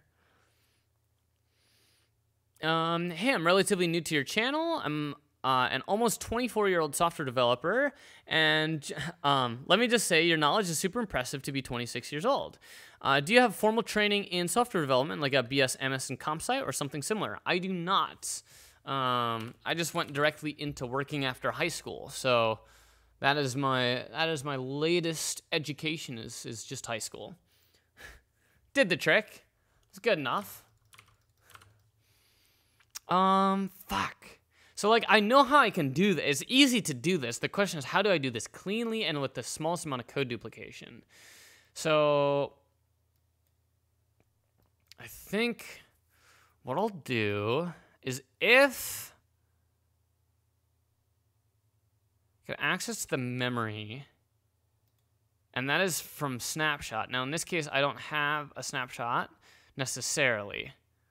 So I think what I have to do is I have to get rid of these. I have to get rid of those generically. Now I just go and fix up these warnings and errors. I'm in the same situation as you. I'm 18, and I have to choose between going to university and going to work. I have a job offer, but the salary isn't that good. If you're going to learn things from the job, then the salary is better than any college. Even if it's basically minimum wage. You will learn a lot more at work than you will ever learn in university. by an absolute landslide. I'll say that you'll probably learn more in your first year of work than you'll learn in your 4 years of education.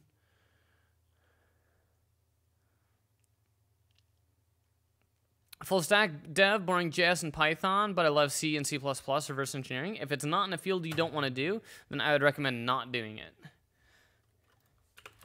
Unless you're just trying to get your foot in the door, but getting your foot in the door doing a full stack development job is not going to get you your foot in the door really for C and C++ dev. So I would try and find a C and C++ job.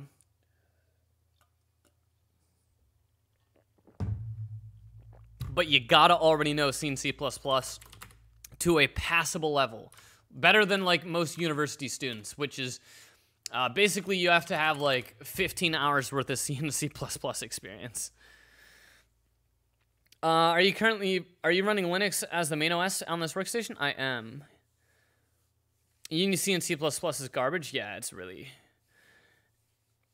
You just don't really learn anything in university for C and C++.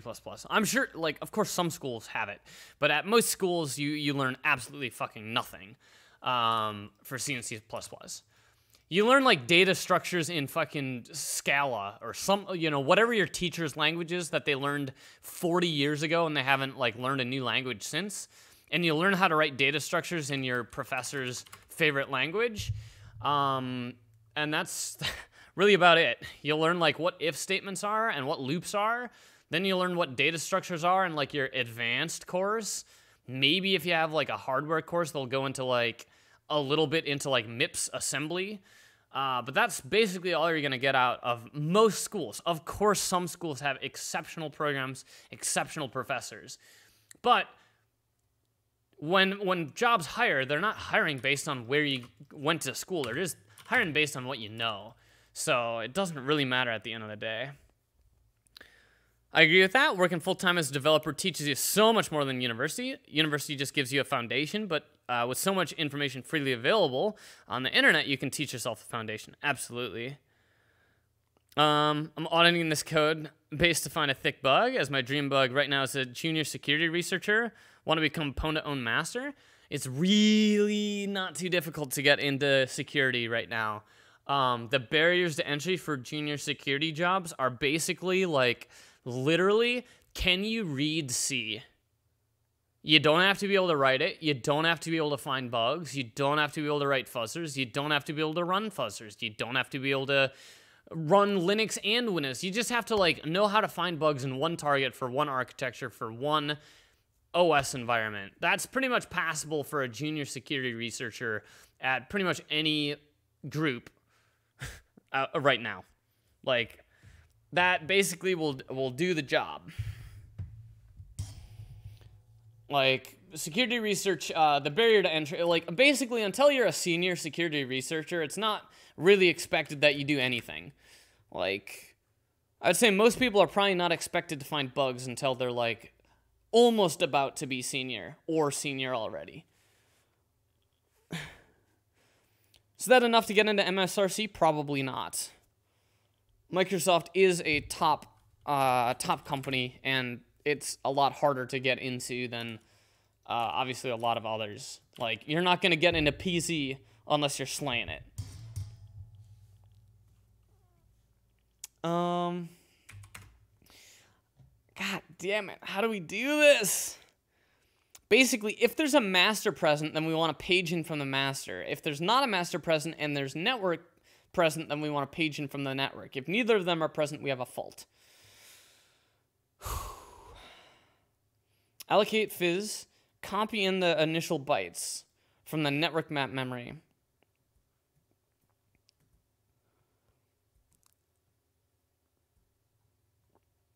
I don't want to... That does avert to offset right away.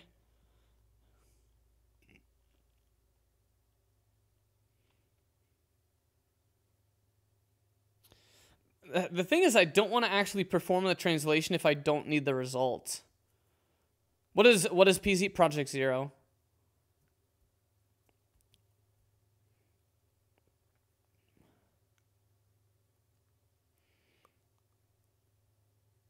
Project Zero is probably the best security research firm in the public domain right now.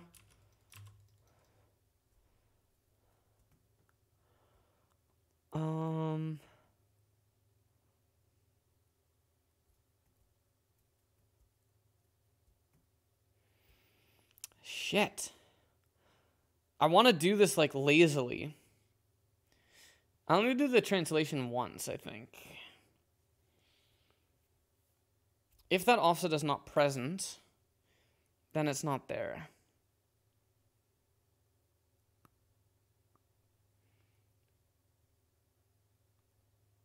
What's the best private security research team?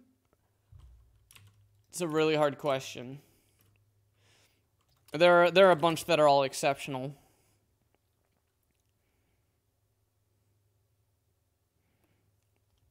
It's really hard to know unless you're involved in all of them. Okay, so all of these need memory. If it's not mapped, we need memory. The only case, so we're going to get that translation. We're going to attempt to translate the page right fucking away. We're going to restructure this code and we're going to make it real nice. If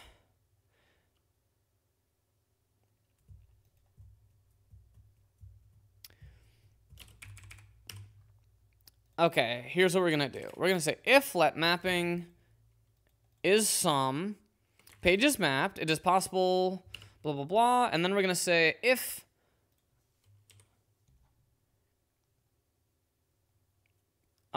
this is going to get the permission. Let's see. Let's page writable is equal to this. So we're going to say the page is writable is equal to that, and this is not equal to 0. We're going to say if the page is, if it's a write and the page is writable, or if it's a write and the page is writable, or if it's not a write and it's mapped, then we can return out some page. So this is first, determine if we need to perform a copy on write or create or make a mapping for an unmapped page. So we're going to say get the translation. Then we're going to determine if that translation is writable. If that page is writable, and this is a write, then it's fine. Or if it's not right. So we're going to say if the page is writable,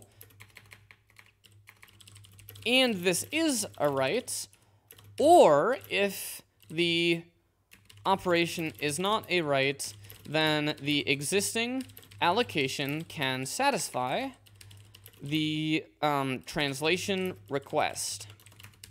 Okay, now that means at this stage, we either must perform a copy on write or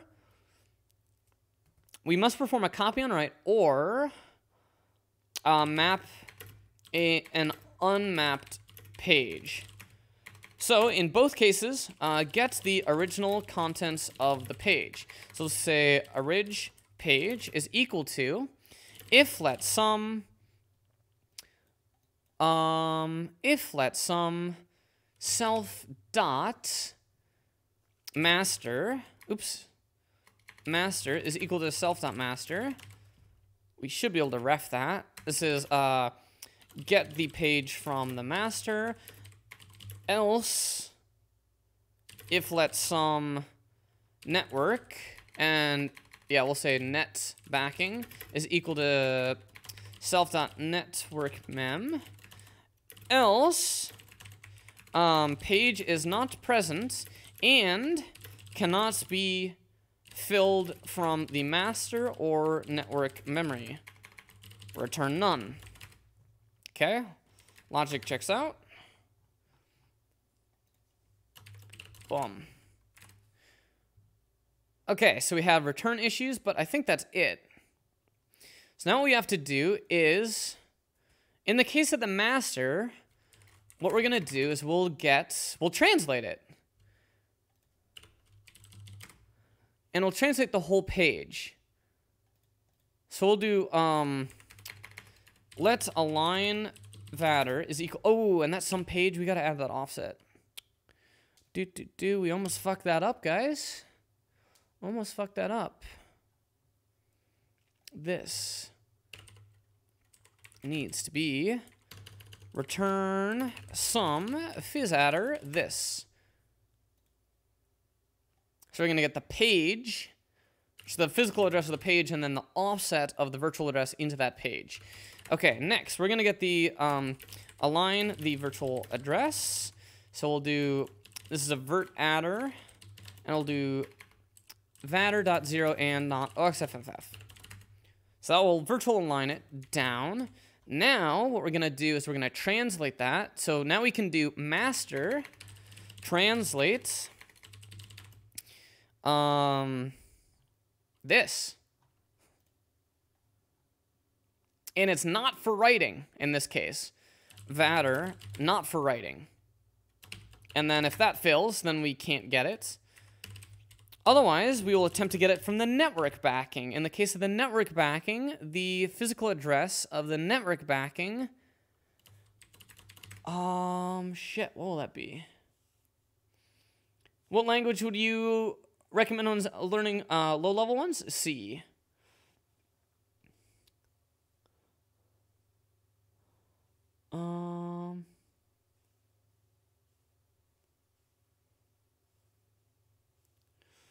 Getting used to pointers and how memory is handled in C is pretty paramount to learning low-level stuff. Absolutely.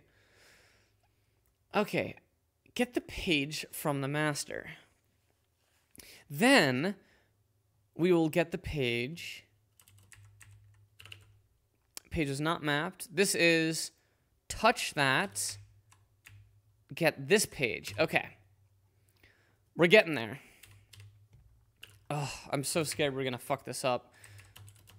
Touch the mapping to make sure it's downloaded and mapped. We'll do offset is equal to net backing dot vert to offset dot get for the virtual address, which is the align vatter. So we'll get that. So this is get the offset into the network backing, which holds the page. Get the offset into the network backing, which holds the page containing the offset in the network backing, which holds the page containing the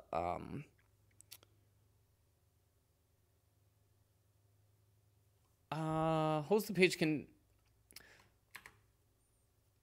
which holds the page for the provided virtual address. We're then going to touch the mapping to make sure it is downloaded and mapped, and this is netbacking.memory. And then we get access to the page table, and then here we do netbacking dot. Okay, so we're going to use the page table to translate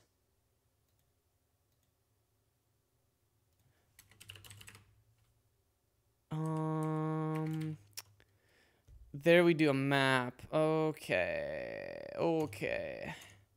We'll do that. We have a virtual address. We're going to translate that for not writing, just for reading. We'll flatten that, and then memory page has to be accessible in this stage, and then we get the page out of there, in which case we can just return that, and this is actually directly the return result. So this is look up the physical page backing for the mapping. Okay, so at this stage, if the page is writable and we're requesting a write, or we're not writing, then we just return this out.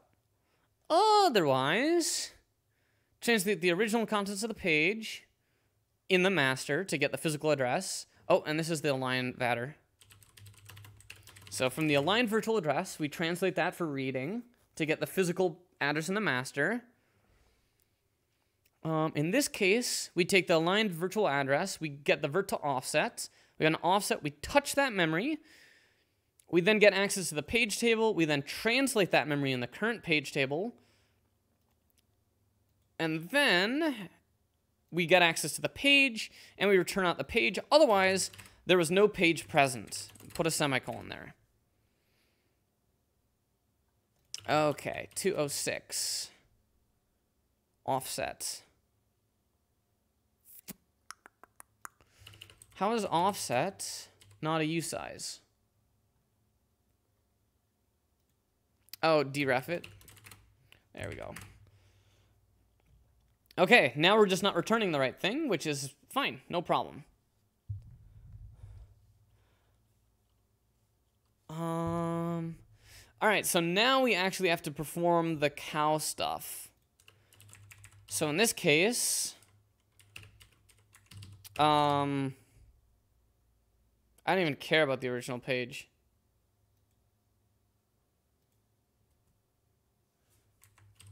This is, promotes the original page via cow. And that's just if let sum. Oh yeah, if there is a page and a PTE. Honestly, just if there's a page. We don't care about the PTE anymore. We do care about the PTE because that's where we're going to write. Okay.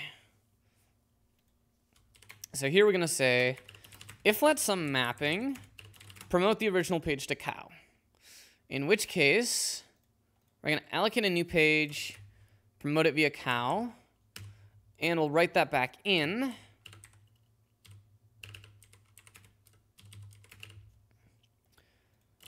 And we'll tab this in. So allocate some new physical memory. We get mutable access to that physical memory. We then copy in the memory from the original page.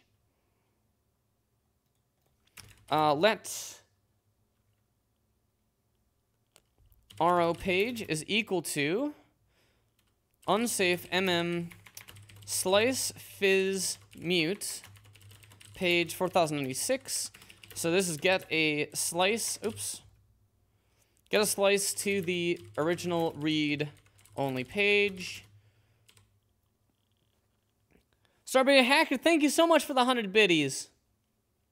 Hope you're enjoying your time here. Okay.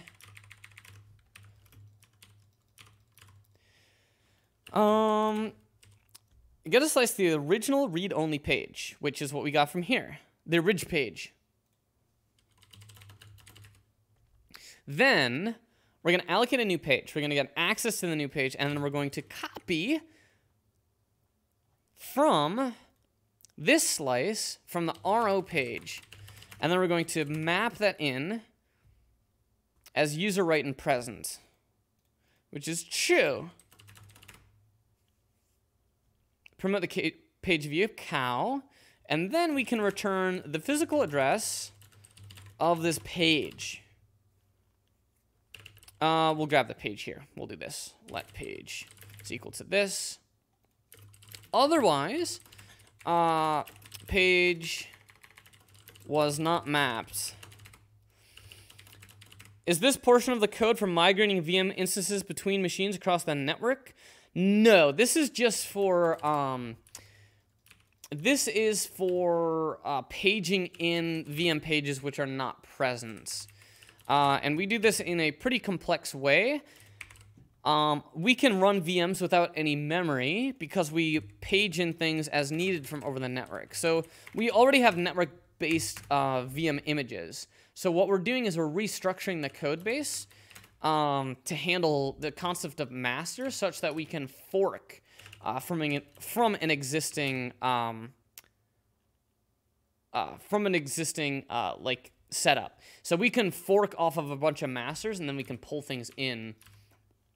It's going to be a really interesting model, but we can effectively fork an arbitrary VM with very little overhead. Okay. So I know that didn't explain it too well. I'm still trying to figure out what I'm going to do for this. 158. Align virtual address. Oh, that's here? 158?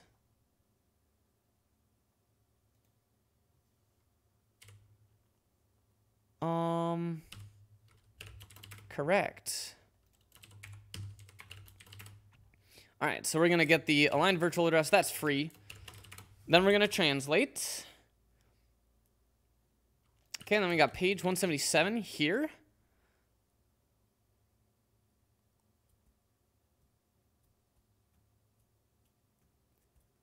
Page. This is the original page. Yeah, that'll actually be the physical address of the page. And then we'll add that. It's gross, but it works. Okay, PTE 236. So down here, this is PTE.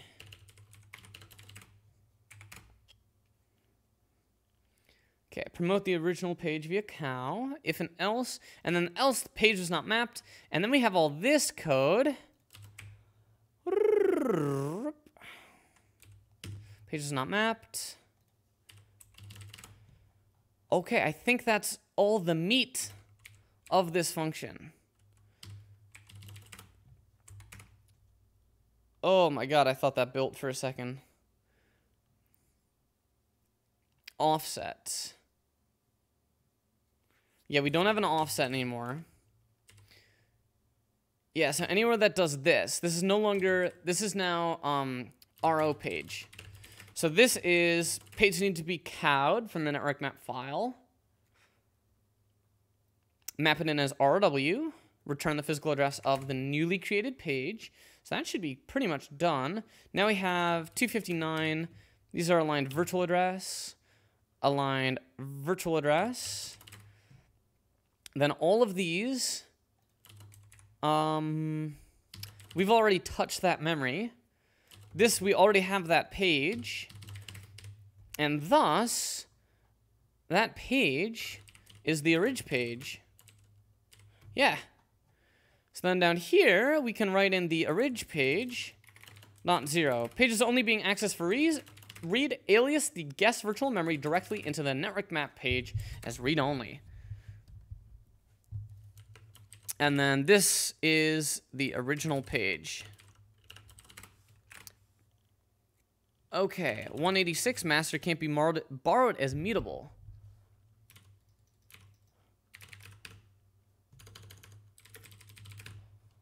Okay.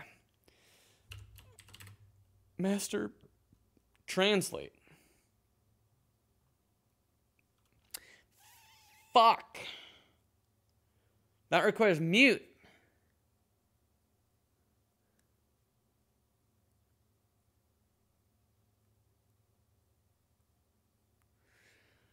Oh, shit.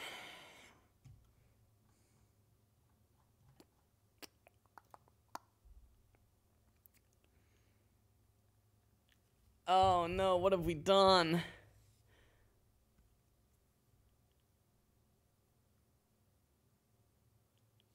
What have I done? I can't have an immutable version of this. Wait, why is this mute? It's because page table translate needs to be mute. Let's take a look. Shared page table source translate. No, that doesn't need mute.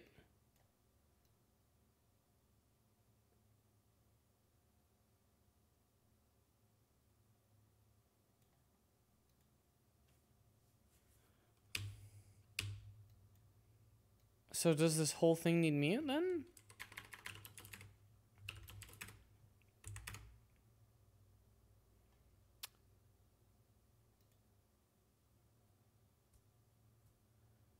Map raw. Technically that needs mute now that I added dirty.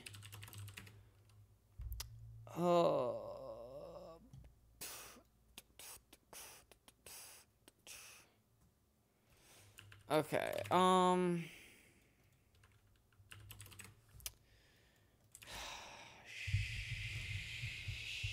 shit.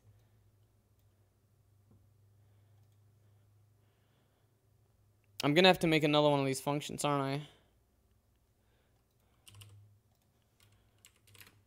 This will be like translate mute.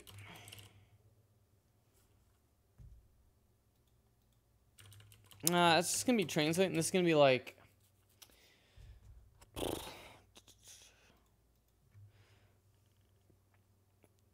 That'll actually copy and write all those things, and this is just like get page. Okay, we'll do that.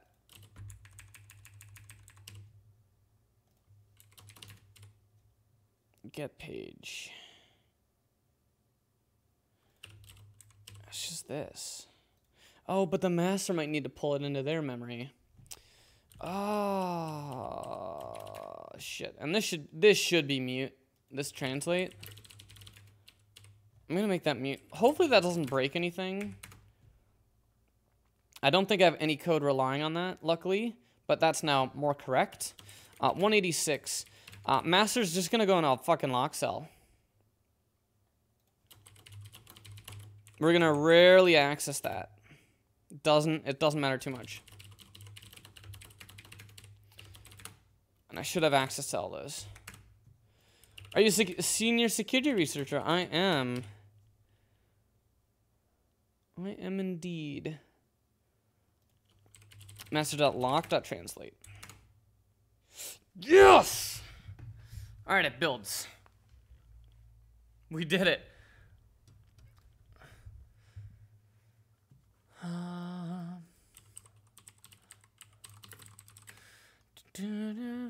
Okay. What are your thoughts of Christopher Damas? I've never worked with him before, so I'm not sure. I think his work's pretty neat, but it's really hard to judge people unless you've worked with them before. It's pretty easy to it's pretty easy to have like a really good image without necessarily being skilled or whatever. I'm not saying that he's not skilled. I'm just saying I can't really gauge. I can't really gauge what he does. 292. Okay. All right, so I think we did that. So now we have the concept of this master. So we create a new thing from a network backing, and on network accesses, it'll do that. Now I can do init master VM. This callback is actually, it's not going to take a fuzz session. It's going to take a worker.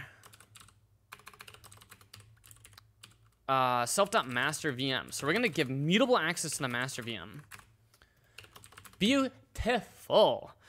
Okay, now we can go into... We just need access to VM. All right, so check this out. So now in my test fuzzer, I'm going to do this dot. Then I can use my fancy new routine.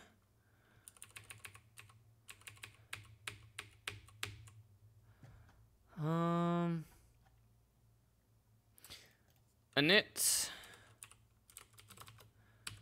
master VM.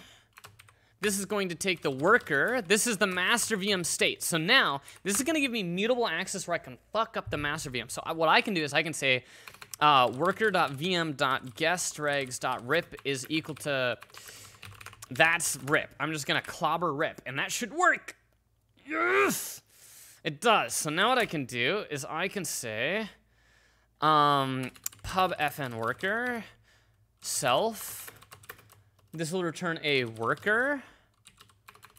And this is going to create a new fuzz. Actually, this is just going to be fuzz, man. Fuzz.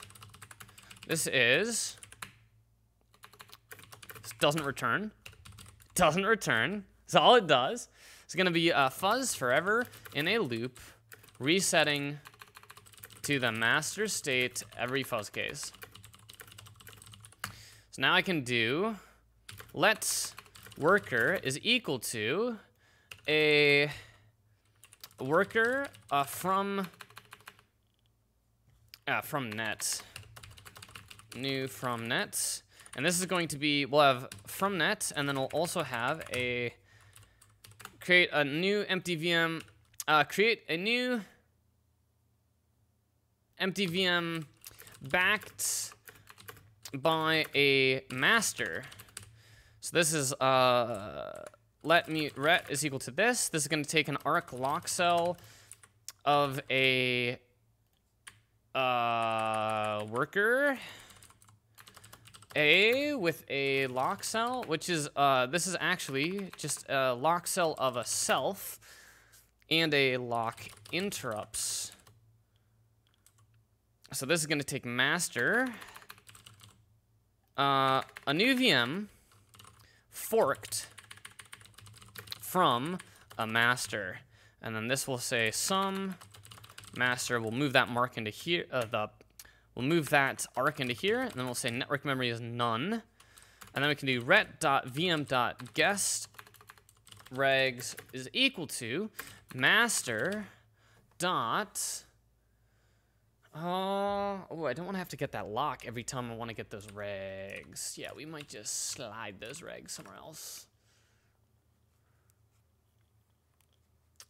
Yeah, I think that's what we're gonna do. Is this will have master dot. We're just gonna do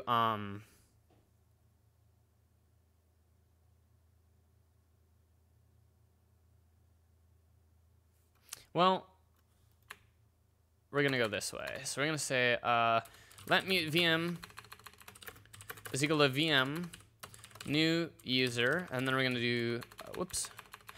Then we're gonna do a VM dot guest regs is equal to master dot lock dot Can you put the lock cell around a sub portion of the master? Not in a clean way. If I did some like massive changes, yes. So what I'm gonna do, I'm gonna actually have a copy of the registers because they're small.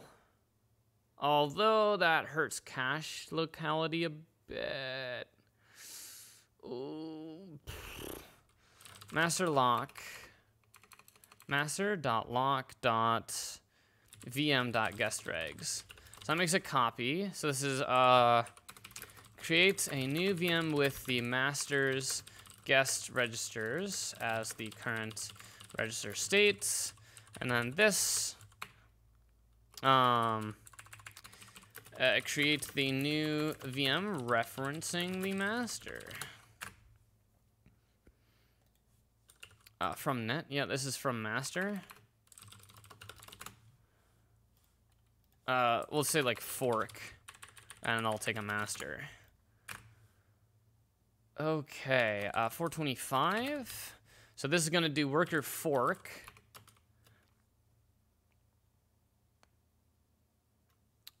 Self dot master VM.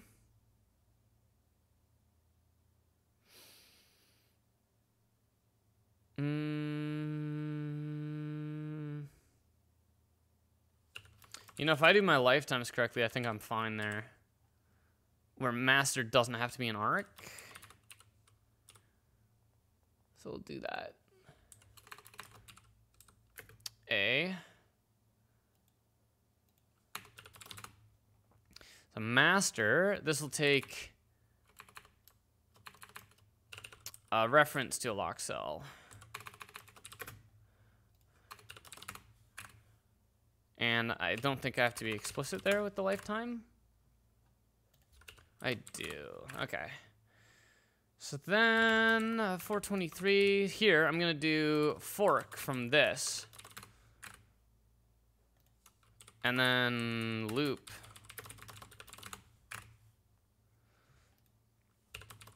$424.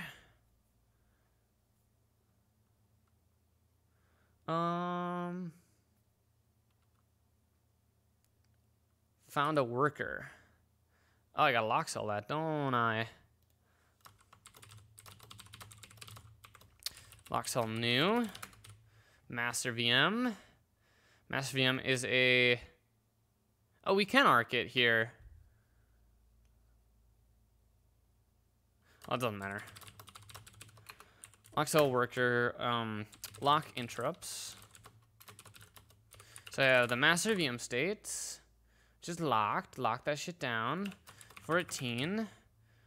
We'll just mutable reference this. I think we're fine. Can't for appropriate lifetime.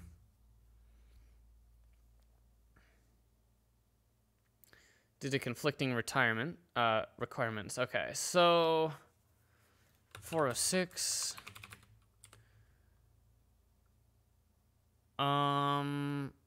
Yeah, we'll wrap it in a lock cell at the end. So we'll do this. We're getting there. Master VM, this is lock cell, new, master. Okay, now we just have lifetime issues. We'll just say 424, fork. We could arc it and just make it real fucking easy. I think I am gonna arc it. Because it's really not that difficult for me to do that. And it also will make it a little bit easier when I change. Eventually, I probably will have fuzz return, or in some situations, I might have fuzz return. So this will allow me to clone this, and then I just have to arc new this. Okay, 424. Consider borrowing here. Yep, fork no longer takes a ref. So now an arc, and we just move that right into there. Okay, so that builds. Nice. 416, remove this mute. Yep, technically, since we grabbed lock, we don't need it. Fuzz forever in a loop. So this is like print made fuzz worker, new line. And then in my test fuzzer, we're gonna init the master VM, and then we'll just do session dot, and that doesn't need to be mute, session dot fuzz. That will put my core as a fuzz worker for that. So this should theoretically work. There we go, made fuzz worker. So all that process happens. Okay. Nice. Nice. Nice. Okay, so now we want to load that, get the original memory state. Yeah, I don't want to have that master in a lock cell. I'm going to hit the head. I'll be right back.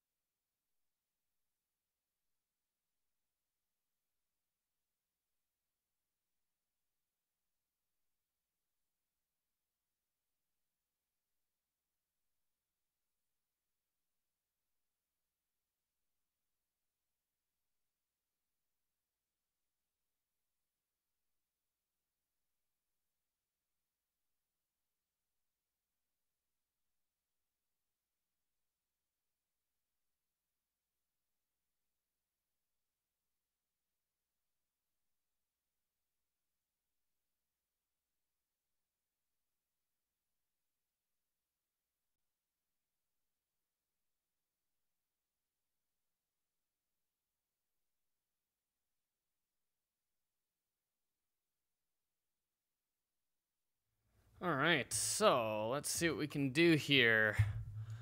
We're gonna need to make, yeah, so, I architected myself into a hole. So,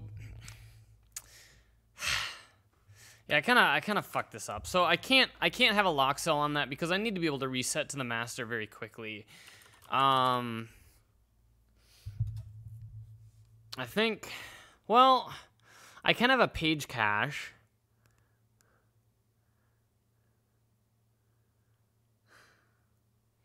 Like, I need to be able to very quickly reset. And to be able to very quickly reset, I need to get access to the original memory that was present at that page. And to do that, I need to get access to the master's memory state. I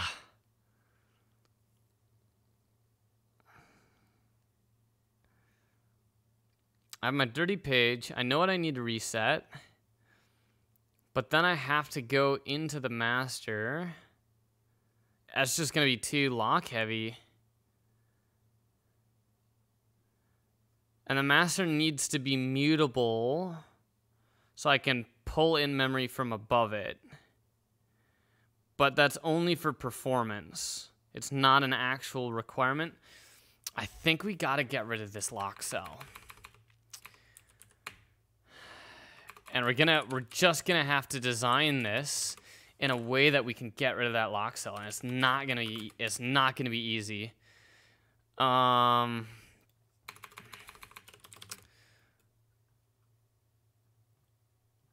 Which means that master will be that. This will just get the VM guest regs. That solves that problem, which is nice. And then 67. States.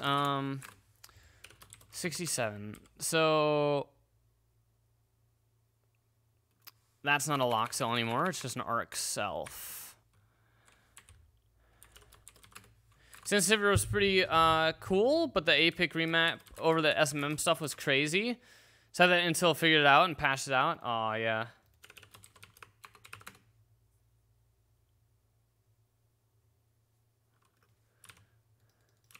Yeah, there's some like really cool stuff that you can do in that. Okay. So we can't lock translate that. We just can't. Full stop. We cannot do that.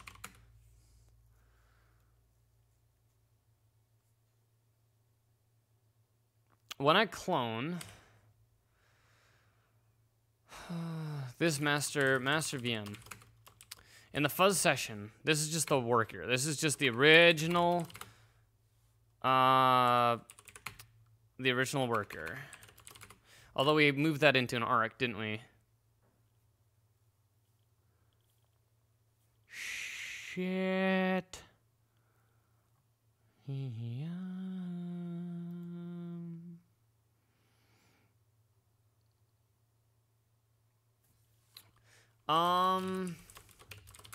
Okay, I can put that in an arc. I'm gonna use something in arc that I think exists, but I've never used before. We're gonna arc new master. Okay, and then 418. Okay, we can't lock that, of course, and then we can't do mute on that because we don't have mutable access to that. So to get mutable access to that, we're gonna use arc, and I think there's a way to get mute if there are no other arc or weak pointers to the same allocation. Yeah, so I can do that. So here I can do get mute unwrap, which should not fail because I pass in by self. Make this mute. It's associated function, that makes sense. Arc get mute on this. And we pass in a mutable reference to an existing arc. Okay. Master cannot borrow is mutable. Perfect. So that's at 201. So that fixed that problem. I've actually never used that before. That's really cool. But Since I'm passing this by ownership, there are no arcs to that. Well, I guess in theory you could, but it's just basically not going to happen.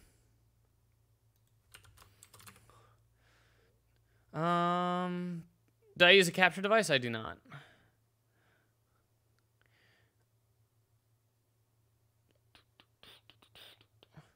Wonder if anyone has managed to physically dissect a processor and look at the microcode.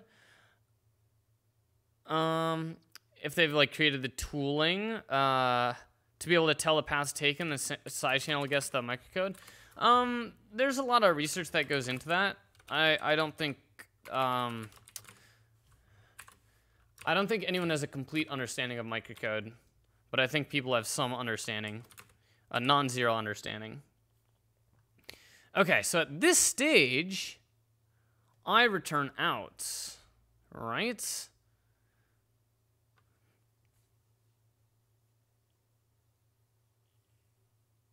Yeah. Okay, so we're gonna make a fn get page self vatter vert adder option fizz adder, and this is it gets the page aligned backing physical address for the page aligned requested virtual address.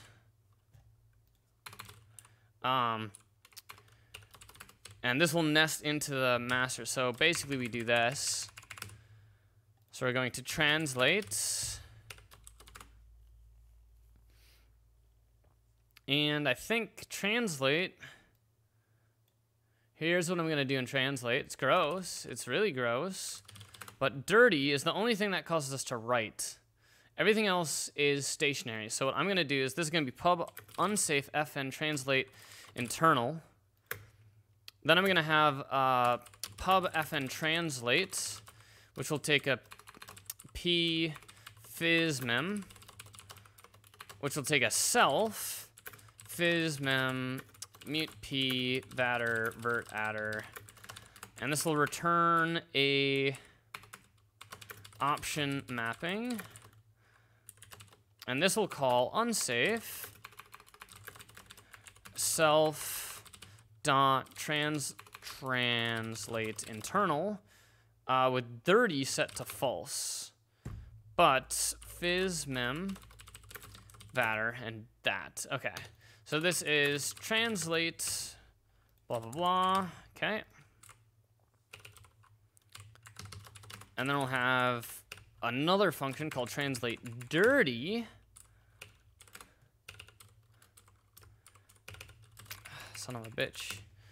We got translate dirty. And then this will be mute self. And we'll just do this. And this will say, during the traversal, the corresponding bits will be set dirty and accessed. Okay, so then this will do self-translate int true. Okay, so this will fail to build because this should fail on page table 307. Self-translate internal. We'll just say self.translate. We don't need this. Okay, what else? We got a couple more of these we got to fix up. 426, we'll fix this one up. False, that means nothing. 611, false, that means nothing. Okay, 466. I guess I could have translate dirty and that takes a bool. We'll do that. This will take dirty. Okay, now, if dirty is set to true, that. So now we have translate dirty. That takes a mute. Unsafe 533. 534.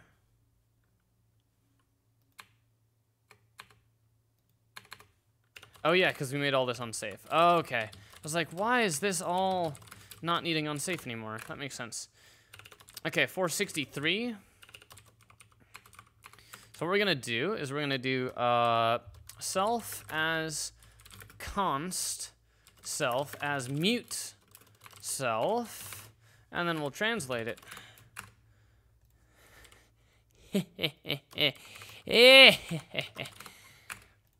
Because we know that doesn't mutate it.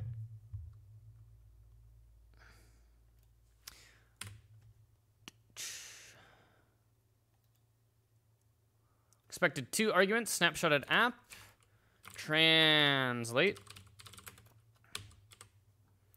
This one, so we'll take translate dirty.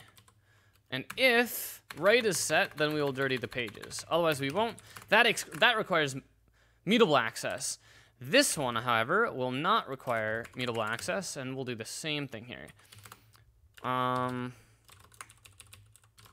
pmem page table.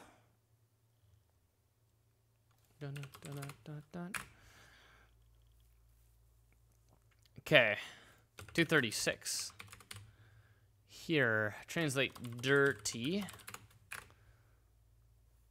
All right, so now you just got some problems up here. In net mapping, oh yeah, kernel source net mapping. 69, we gotta clean this up. This is just translate. Okay. 166. That's in snapshotted app, okay. I think that's it. It's just a couple more of these. 166. 2 arguments here, that's true. So we're gonna translate that. If we failed to translate it, now we're gonna say, if we successfully translated it, then else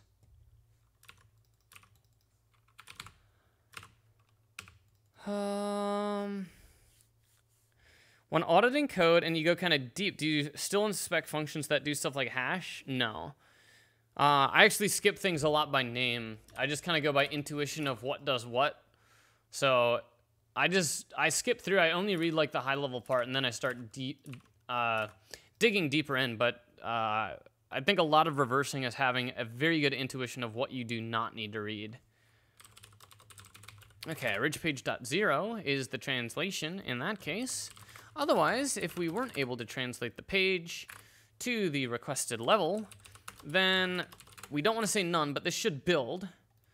222 master dot, yes, that's not master dot translate.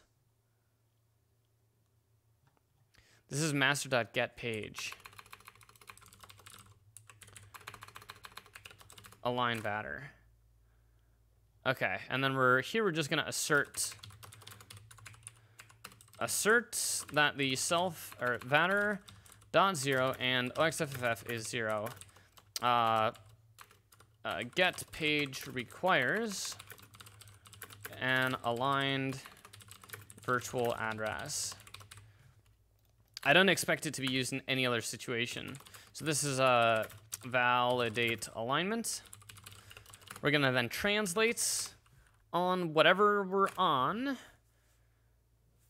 We'll translate the virtual address.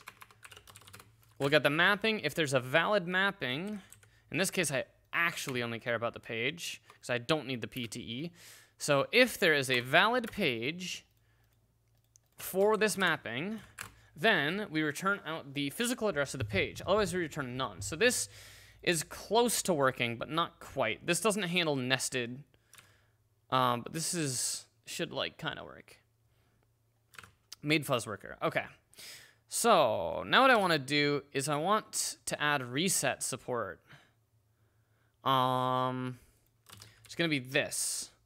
So this whole thing is basically the fuzz loop. Yeah, so we're just gonna do this. We're gonna whack this into here, and I'm fucking scared we're just gonna fuzz. We'll return a VM exit.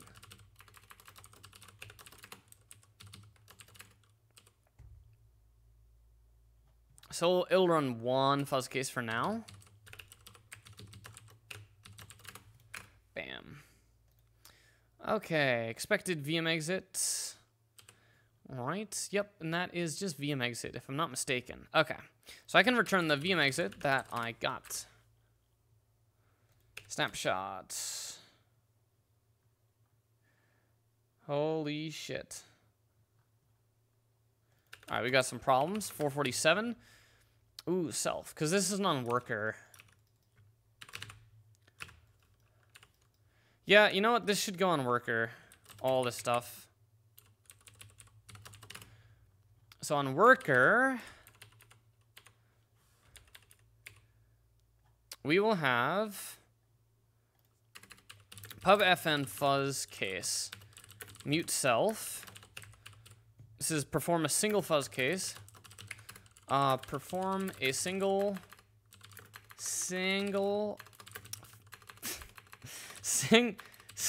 fuzz case to completion.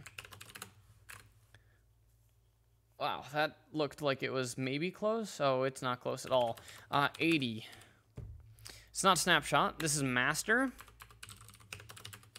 And that's just .vm.regs. If I'm not mistaken. No field occurs on that. Let's see. We're going to assert that self.master is sum. We'll just do this.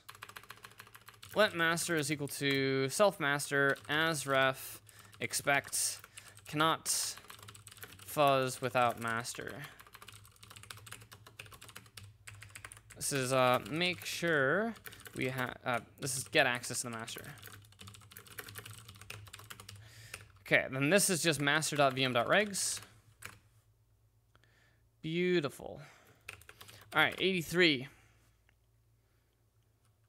Oops, guest regs. Get the original guest registers.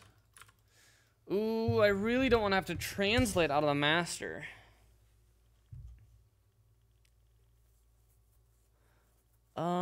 Any rule of thumb for that? Because I'm stuck in this audit purgatory where I don't know whether I should go deeper or go past. I mean, once you get past the like top level in the architecture of the program, you kind of have no option other than going deeper. It's typically the flow. Fuck, I can't do this in the same way that I was doing. We have to translate this off the master. Master dot... I don't think it's that big of a deal. I think this is fine. This is acceptable. This is probably acceptable. This is probably acceptable. Master got get page for the address. Let page is equal to this. Expect dirtied page without master. That's technically when we'd want to unmap a page, but we're just going to do that for now. Then we're going to do the copy. Holy shit. We're making progress. Wow. Wow.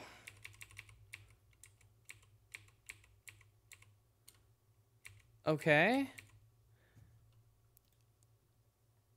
I'm going to grab these statistics. We're almost done with the re-architecture. All right, let's take a look. RNG.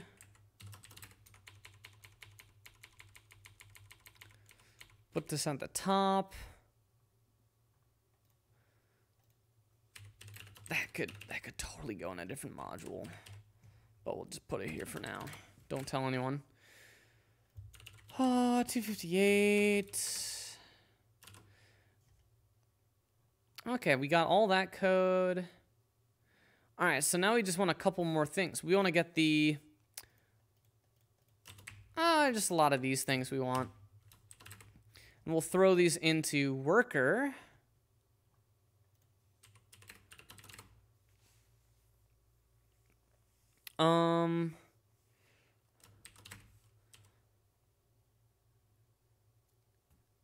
Random number generator seed, UDP and server address, local worker statistics merged into the,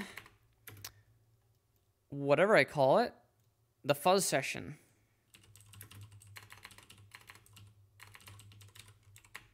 On an interval. Okay, 122 RNG. This is RNG new. Stats, statistics, default, sync, RDTSC of next sync. Okay, bye. Done.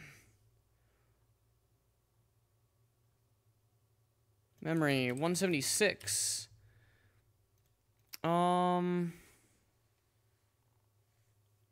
Oh, that's that page. This is the orig page. And we want to get mutable access to the original page. This will be orig page. This will be orig PSL.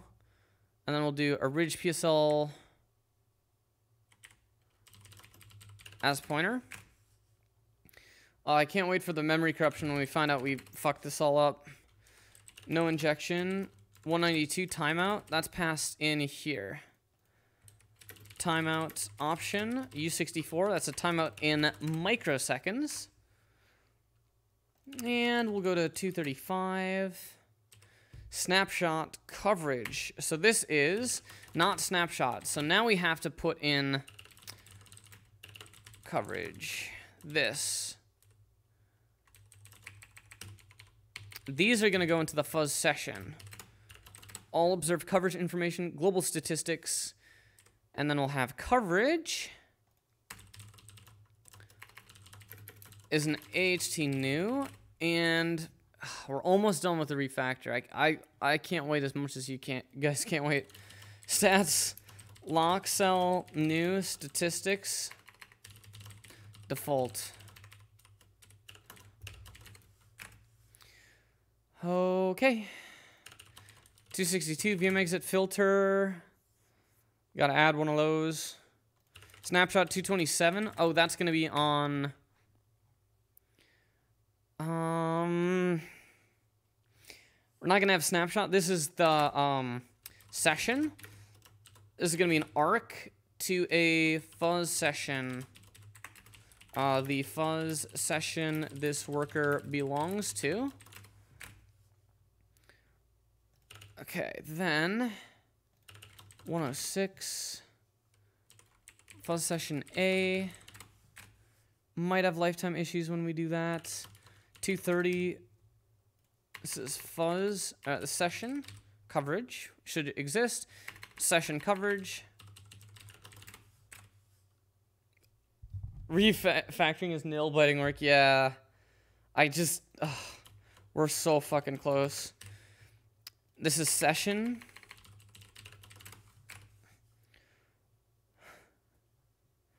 VM exit filter. Okay, I'm actually gonna grab these. I want the same thing. Fuzz case. From a single fuzz case, we have a timeout. We have an inject routine. We have a VM exit filter.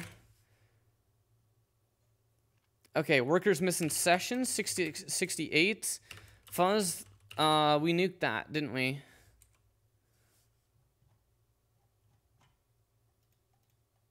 Oh, this is just a loop? Just for now? Ah, fuck it. We can just do nothing right now.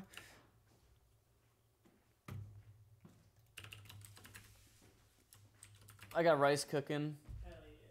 We'll make food, like when the rice is done we can throw that on the grill. I'm fucking starving. It's probably gonna jump down. It's probably only like 20 minutes. Okay. I didn't make too much, but I'm guessing we can just make more if we need to. Yeah, it's fine. I'll come down like. Alright, session. session I need to pass in when I make a worker. All workers have a session, and thus we're going to have the session, which is going to be an arc fuzz session ref a. Beautiful. Session arc fuzz session a. Oh, fuck yeah. Then this is just gonna have session. Oops. Is the session. Oh, okay. I see 2 more errors and a bunch of networking things. I'll comment this out. Only 2 more errors.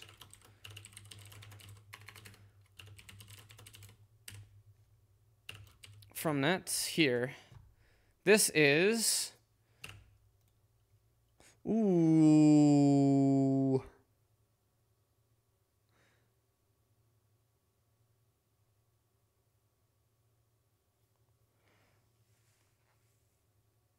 That makes a net backing.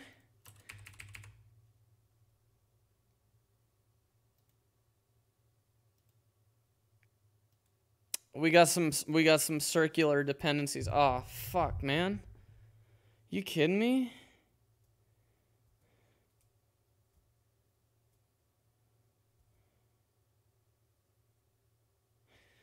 I think we can make this work. I think we can make this work. Why, for a roommate? I don't, I just have someone staying over. We're just making it through this shit together. Implying I could be married. Come on. Implying I would go out and meet someone. Come on, guys. Y'all know better than that.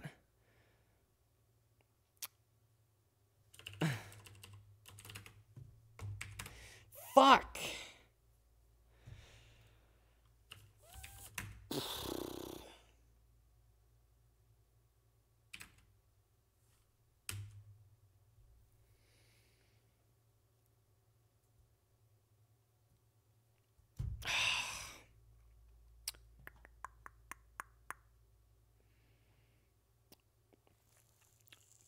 Shit, I'm gonna have to... Fuzz session. That makes a worker, which refers to itself. That's deep. The...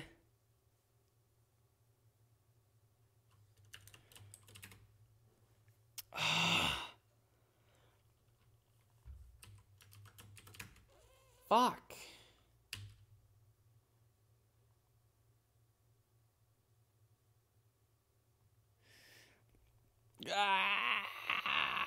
How do I want to architect this? I can have it be a none and then I can fill it in post. I have access to that field. I don't want to do it on session. Session is hot. The master on this is not hot. Master VM on the fuzz session doesn't need to be hot. Do I even need that? Yes, I do, just for that one. Okay, so what that means is that the master here is an option. Oh, that's,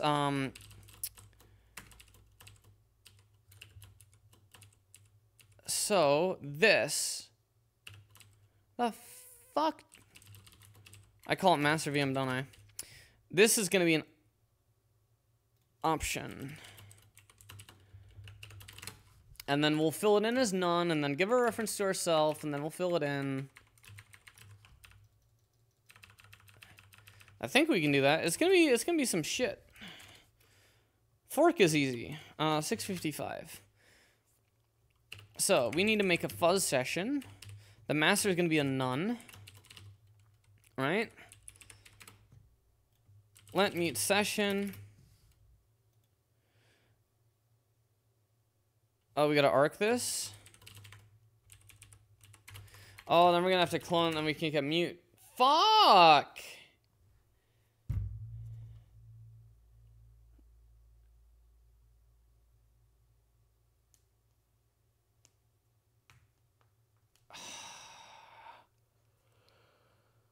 Oh, shit.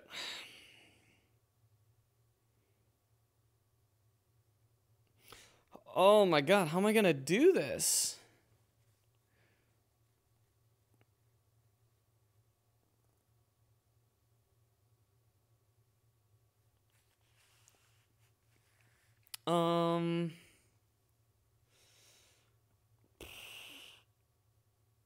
Otherwise I can have the workers optionally have a session where the master doesn't belong to a session.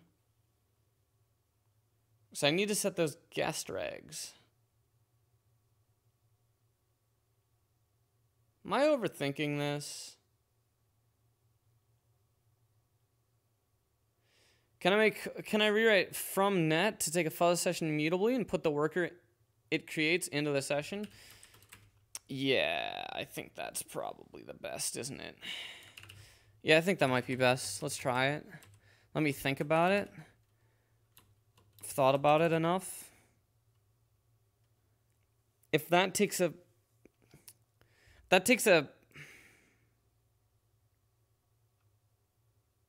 Then that's where the fuzz session gets created. That's kind of gross.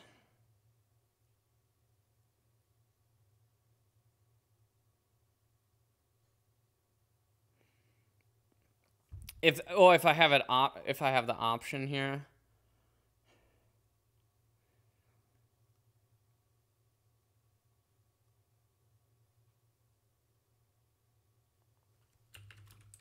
Optionally, this master I can make optional, and then that solves this session I can make optional.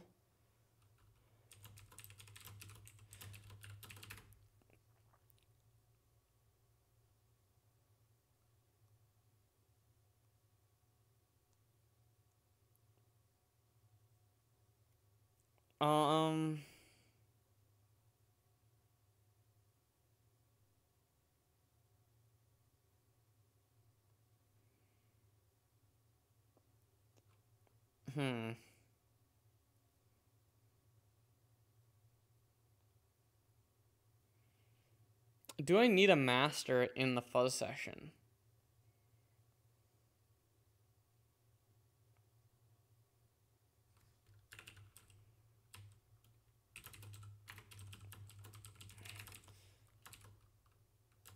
I need it because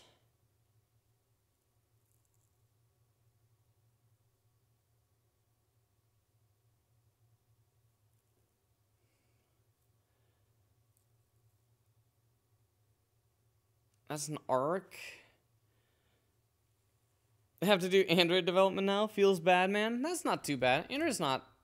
okay, Android development does suck, to be honest. Fuck.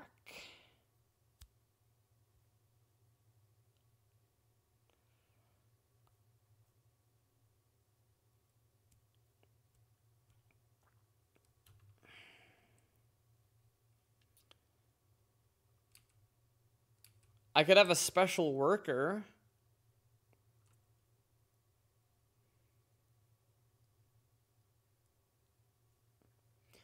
Oh my god. I was not expecting this problem. I didn't even think about this. Session.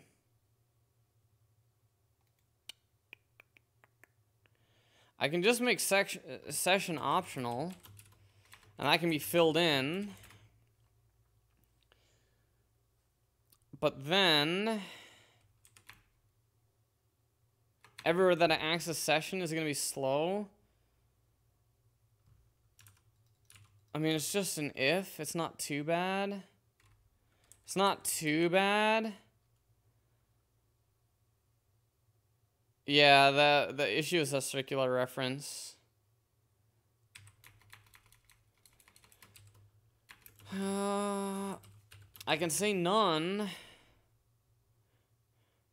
But then I'm going to have to unwrap that session wherever I use it, and I'm pretty sure I use that session to get access to coverage.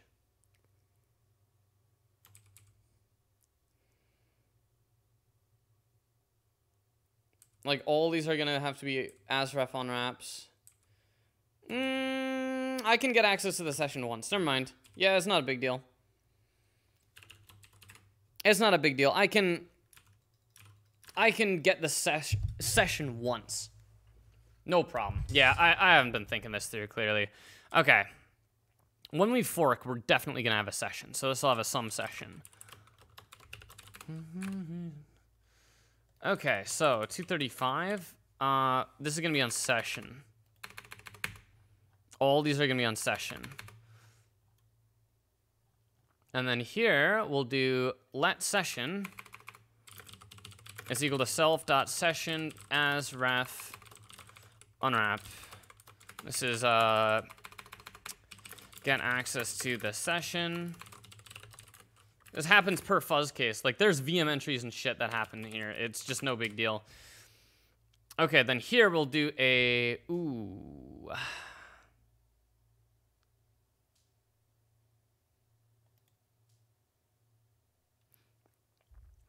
How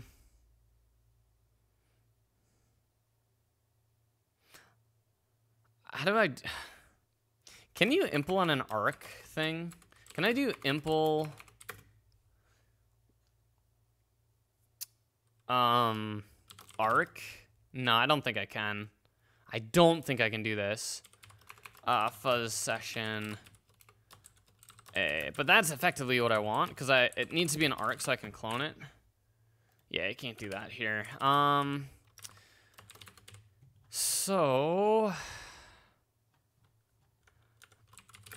So fuzz will basically have to...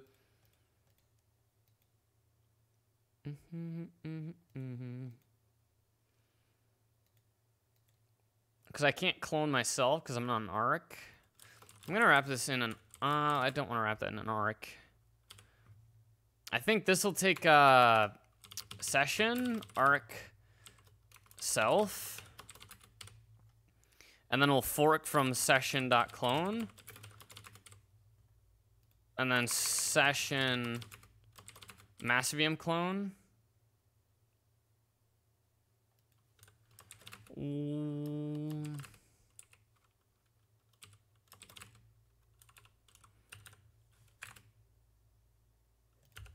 13.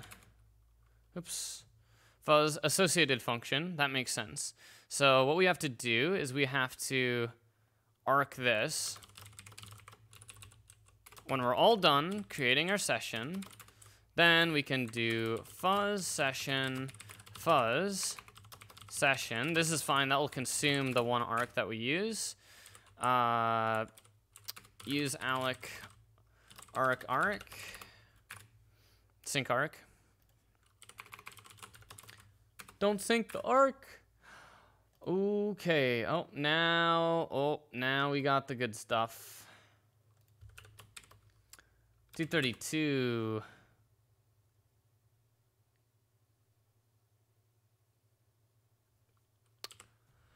Oh, you fucker. We're just gonna do self.session.map x.clone.unwrap as ref. Yeah, we can do as ref.unwrap.clone. That's gonna get a new arc, but it shatters that lifetime. Okay, inject, we're not hitting. Here we go, we'll call inject on self, and then worker, 673. Yep, so I'll make a new worker, and then we'll just do worker.fuzz. I guess we'll just make a worker here. Get a new worker for this fuzz session. Then we'll fork from the master, delete everything else. I feel like I missed a print, didn't I? Yes. Okay, so this is worker. And now I can do let mute worker, and now I have an exclusive worker, and then I can do worker dot fuzz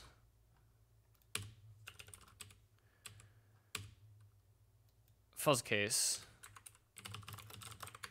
timeout sum 10 millis, and then we have an inject routine. Well, I think I just want the injection stuff to be global.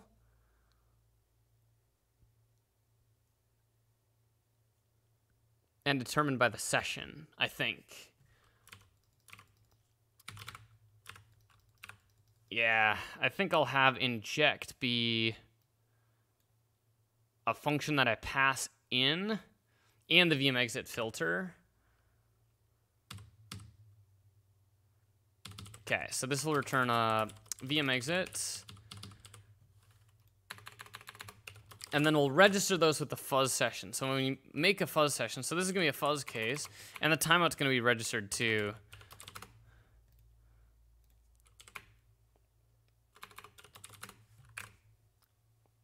Do you care about baseball at all? I'm not familiar at all with baseball. We got a friend who's really into baseball though. I am not myself. What? Okay, we fucked something up. Open.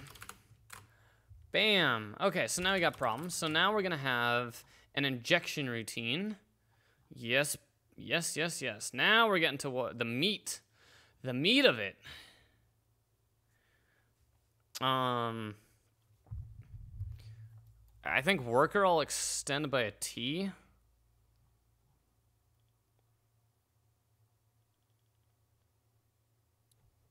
Yeah. Yeah, so we'll do,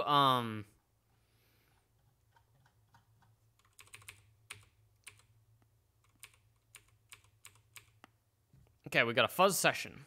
This fuzz session is gonna have an inject callback. Inject callback, and this is optional. It may not exist. This is a callback to invoke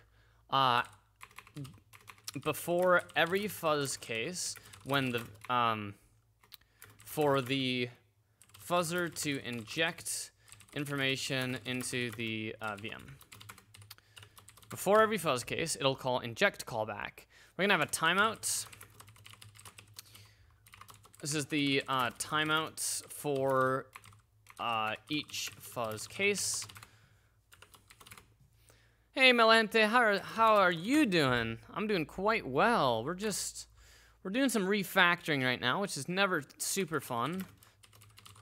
It's not the most thrilling, but we're almost done with it, and then we can start doing what I actually wanted to do, but I had to do this code anyways, and it's only been 4 hours, so we're not really too far into it.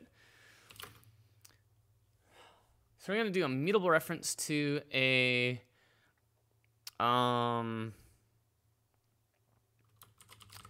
worker.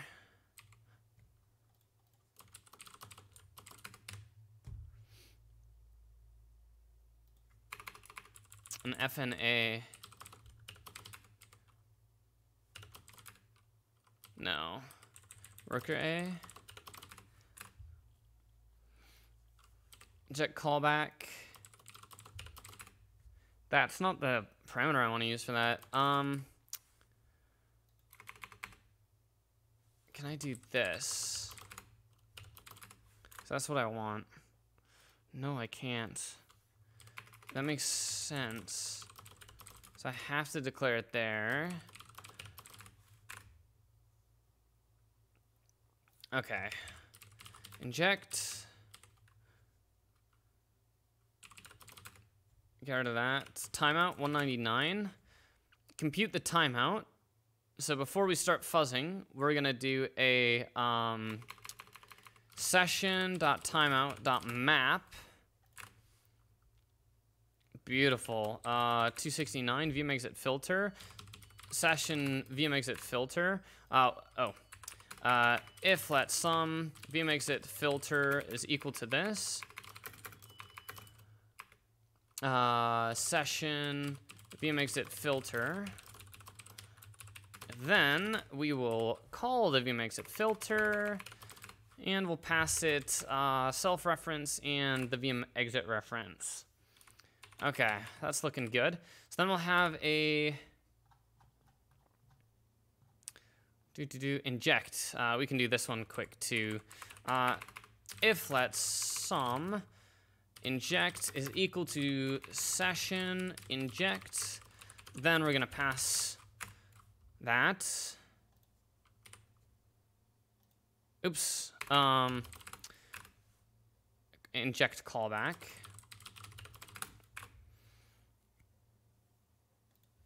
Okay. 271 VM exit filter, and we'll do that. So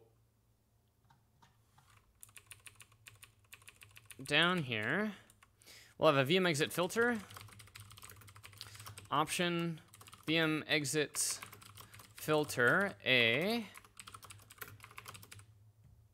callback to invoke when VM exits are hit, to allow a user to handle VM exits to re-enter the VM.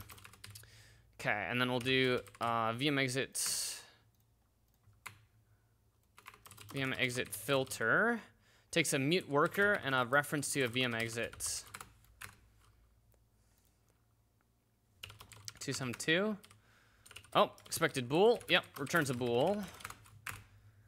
Whoo, 671. This is going to inject callback none. We'll just say inject. And VM exit filter none.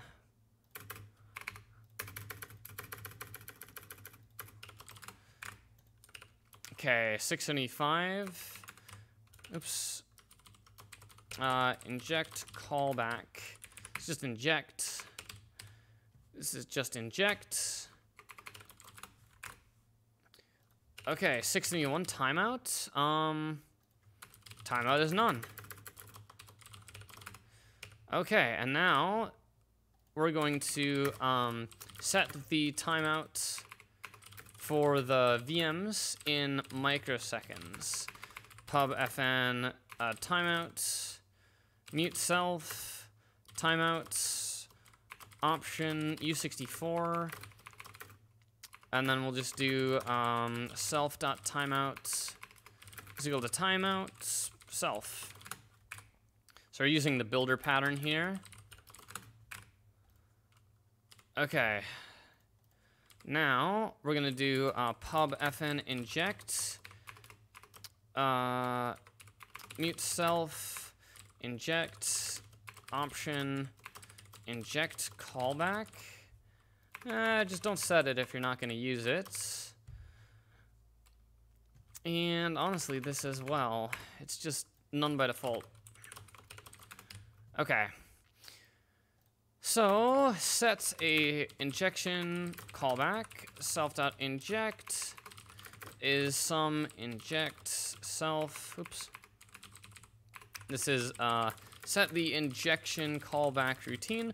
This will be invoked every time the VM is reset and a new fuzz case is about to begin. Okay, then we're gonna have a VM exit filter. S inject VM exit filter. Whoops. This is VM exit filter. This is set the VM exit filter for the fuzz for the workers. This will be invoked on an unhandled VM exit and gives an opportunity for the fuzzer to handle a VM exit to allow re-entry into the VM. Just need some lifetimes now. Just sprinkle some lifetimes in here. These are kind of weird lifetimes, but we'll just sprinkle them in here. Okay, so now what I should be able to do is I will initialize the master VM. I will set a timeout to 10 milliseconds. I will set a inject callback, and this will be a function. Inject mute self, worker, mute worker, something like that. So I'll take the inject routine and then VM exit filter. Take a VM exit filter. Okay, fn VM exit filter, worker, mute worker, and then VM exit, which is a VM exit. This returns a bool, and we'll just say not handled for now. Quite frankly, in this fuzz case, in this fuzz worker, I don't think we're actually going to have VM exits, so we'll just get rid of that. Which means all VM exits will be unhandled. And then worker will pull in from here. And I think we'll need a lifetime for that. Oops. We do not. So this is print inject for fuzz case. Oh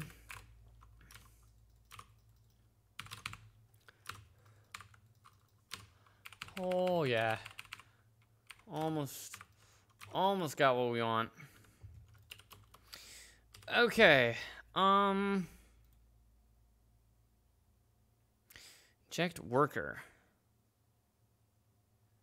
Yep, not using that. Inject for fuzz case. So now I should be able to do this. Loop fuzz case. And so I made a worker, and I should just get spammed with inject for fuzz case. Nice. Now, what I'm gonna do is one of these on fuzz session, I'm gonna do I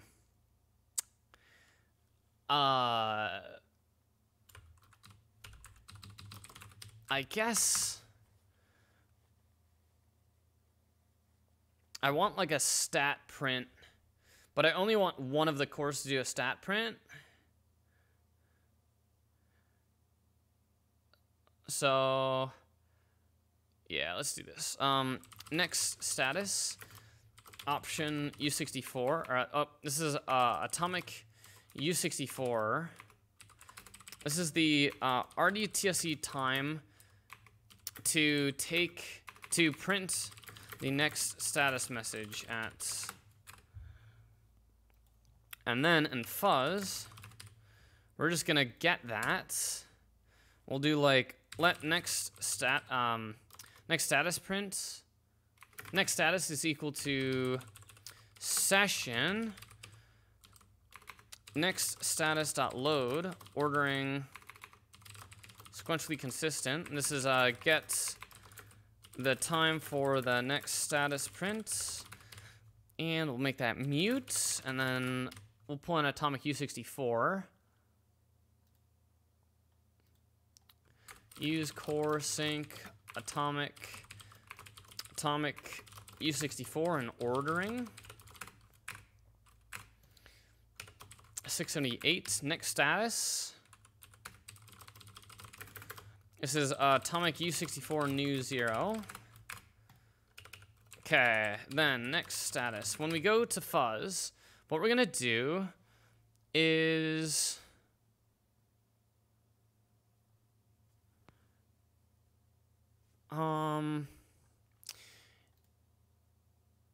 if CPU RDTSC is greater than or equal to the next status, I guess my RDTSCs aren't necessarily synced. So maybe I only want to do this on one of the cores. Like this would probably work, but it's not perfect. I could designate one of the cores, the first one, as a printer.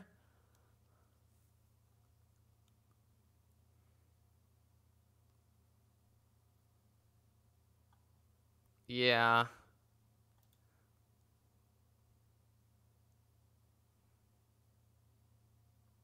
All right. Next. Okay, we're gonna undo all that. Okay, and then we're gonna in worker. The first worker that we make, this is gonna be next status. And this is RDTSC timestamp to print the status message at. Okay, 674 fuzz session.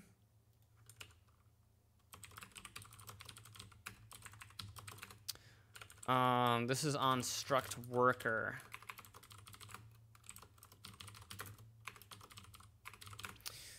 Okay, and then on fuzz session, I will have a num workers. As an atomic U64, number of fuzz workers registered. Not necessarily how many are running, but it is the number of fuzz workers. Fuzz workers is atomic U64 new 0, so we will need this at the top like we had. Use core sync atomic U64 ordering. And then next stats, it's gonna be an option. And then we'll set that on the first one. 147, next stats. For both of these. 687 num workers. Okay, and then down here, when I make a worker, I'm going to do session dot num workers fetch add 1 ordering sequentially consistent. It's not just the strong reference count for session.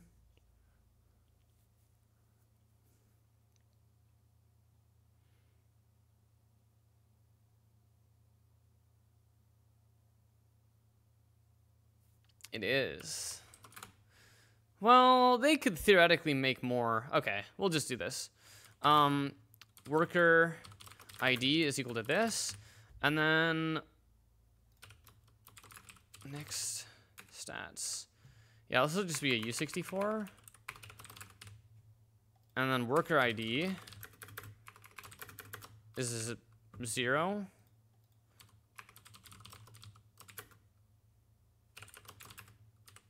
For the master, we'll just set not 0. And then this will get a worker ID.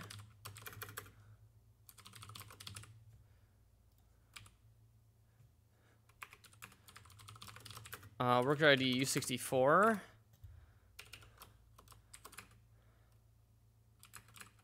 Fork.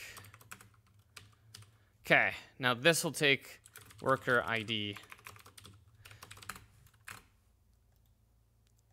159, worker doesn't have this. No, it doesn't, does it? Worker ID. This is the sequentially allocated worker identifier. 139. Next stats is 0. Next stats is 0. Okay, 23, we're not using that. Next stats, 122, worker ID, not using that. Okay, now in fuzz case, what we're gonna do is we're gonna say, every time we VM exit, let time cur RDTSC as RDTSC. We have to do it anyways for the timeout. Cur RDTSC, and then we're gonna say if self.worker ID is 0 and cur RDTSC is greater than or equal to self next stats. And we'll do self.next stats is equal to time future 1 second. And then this is just print stats. And then we'll get rid of this. And this should, in theory, print stats every second.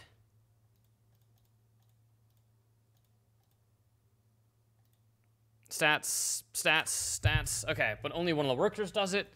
So if we're worker ID, print some statistics. And then here we'll get fuzz cases is equal to session.stats. Actually, this is like global stats.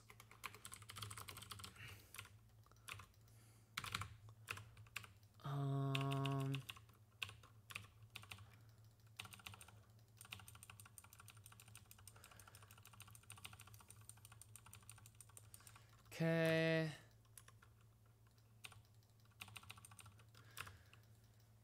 I got stats. I think Gap's master race. This is DWM. Sorry to not please you. If the current RDTSC is greater than or equal to the next statistics print, then we're going to get the stats is equal to session.stats.lock. Right? Get access to global statistics. At least I use Vim. Statistics, fuzz cases. Okay, we got VM exits and fuzz cases. So what we're gonna do is print fuzz cases, cases 12 stats.fuzz cases, and then 4 VM exit frequency in stats.VM exits. We're gonna print the frequency, 12 on these as well, and then we'll print the VM exit reason. And this is compute the next time to print stats. Okay, and just iterate that. B-tree map. Okay, so now we should see the statistics of why we exited and the fuzz cases. Okay, so we're exiting due to page fault. I actually want to hex print that. But yeah, so now this is giving me information about what's going on.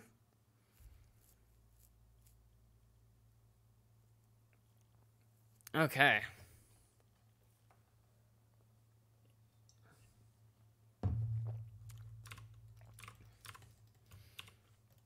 So we're exiting due to this page fault, which is due to us setting up the master VM with a specific register state. So here's where we do like one-time initialization of the VM. Here's where we do per fuzz case initialization. And here's where we just loop forever when we fuzz. Nice. So let's get a printout of coverage. We can do that. All right. I'll actually be right back. I'm gonna make some dinner. I'll be away for like a while. I'll actually just restart streaming. So I'll be back when I'm done with dinner. See y'all in a bit.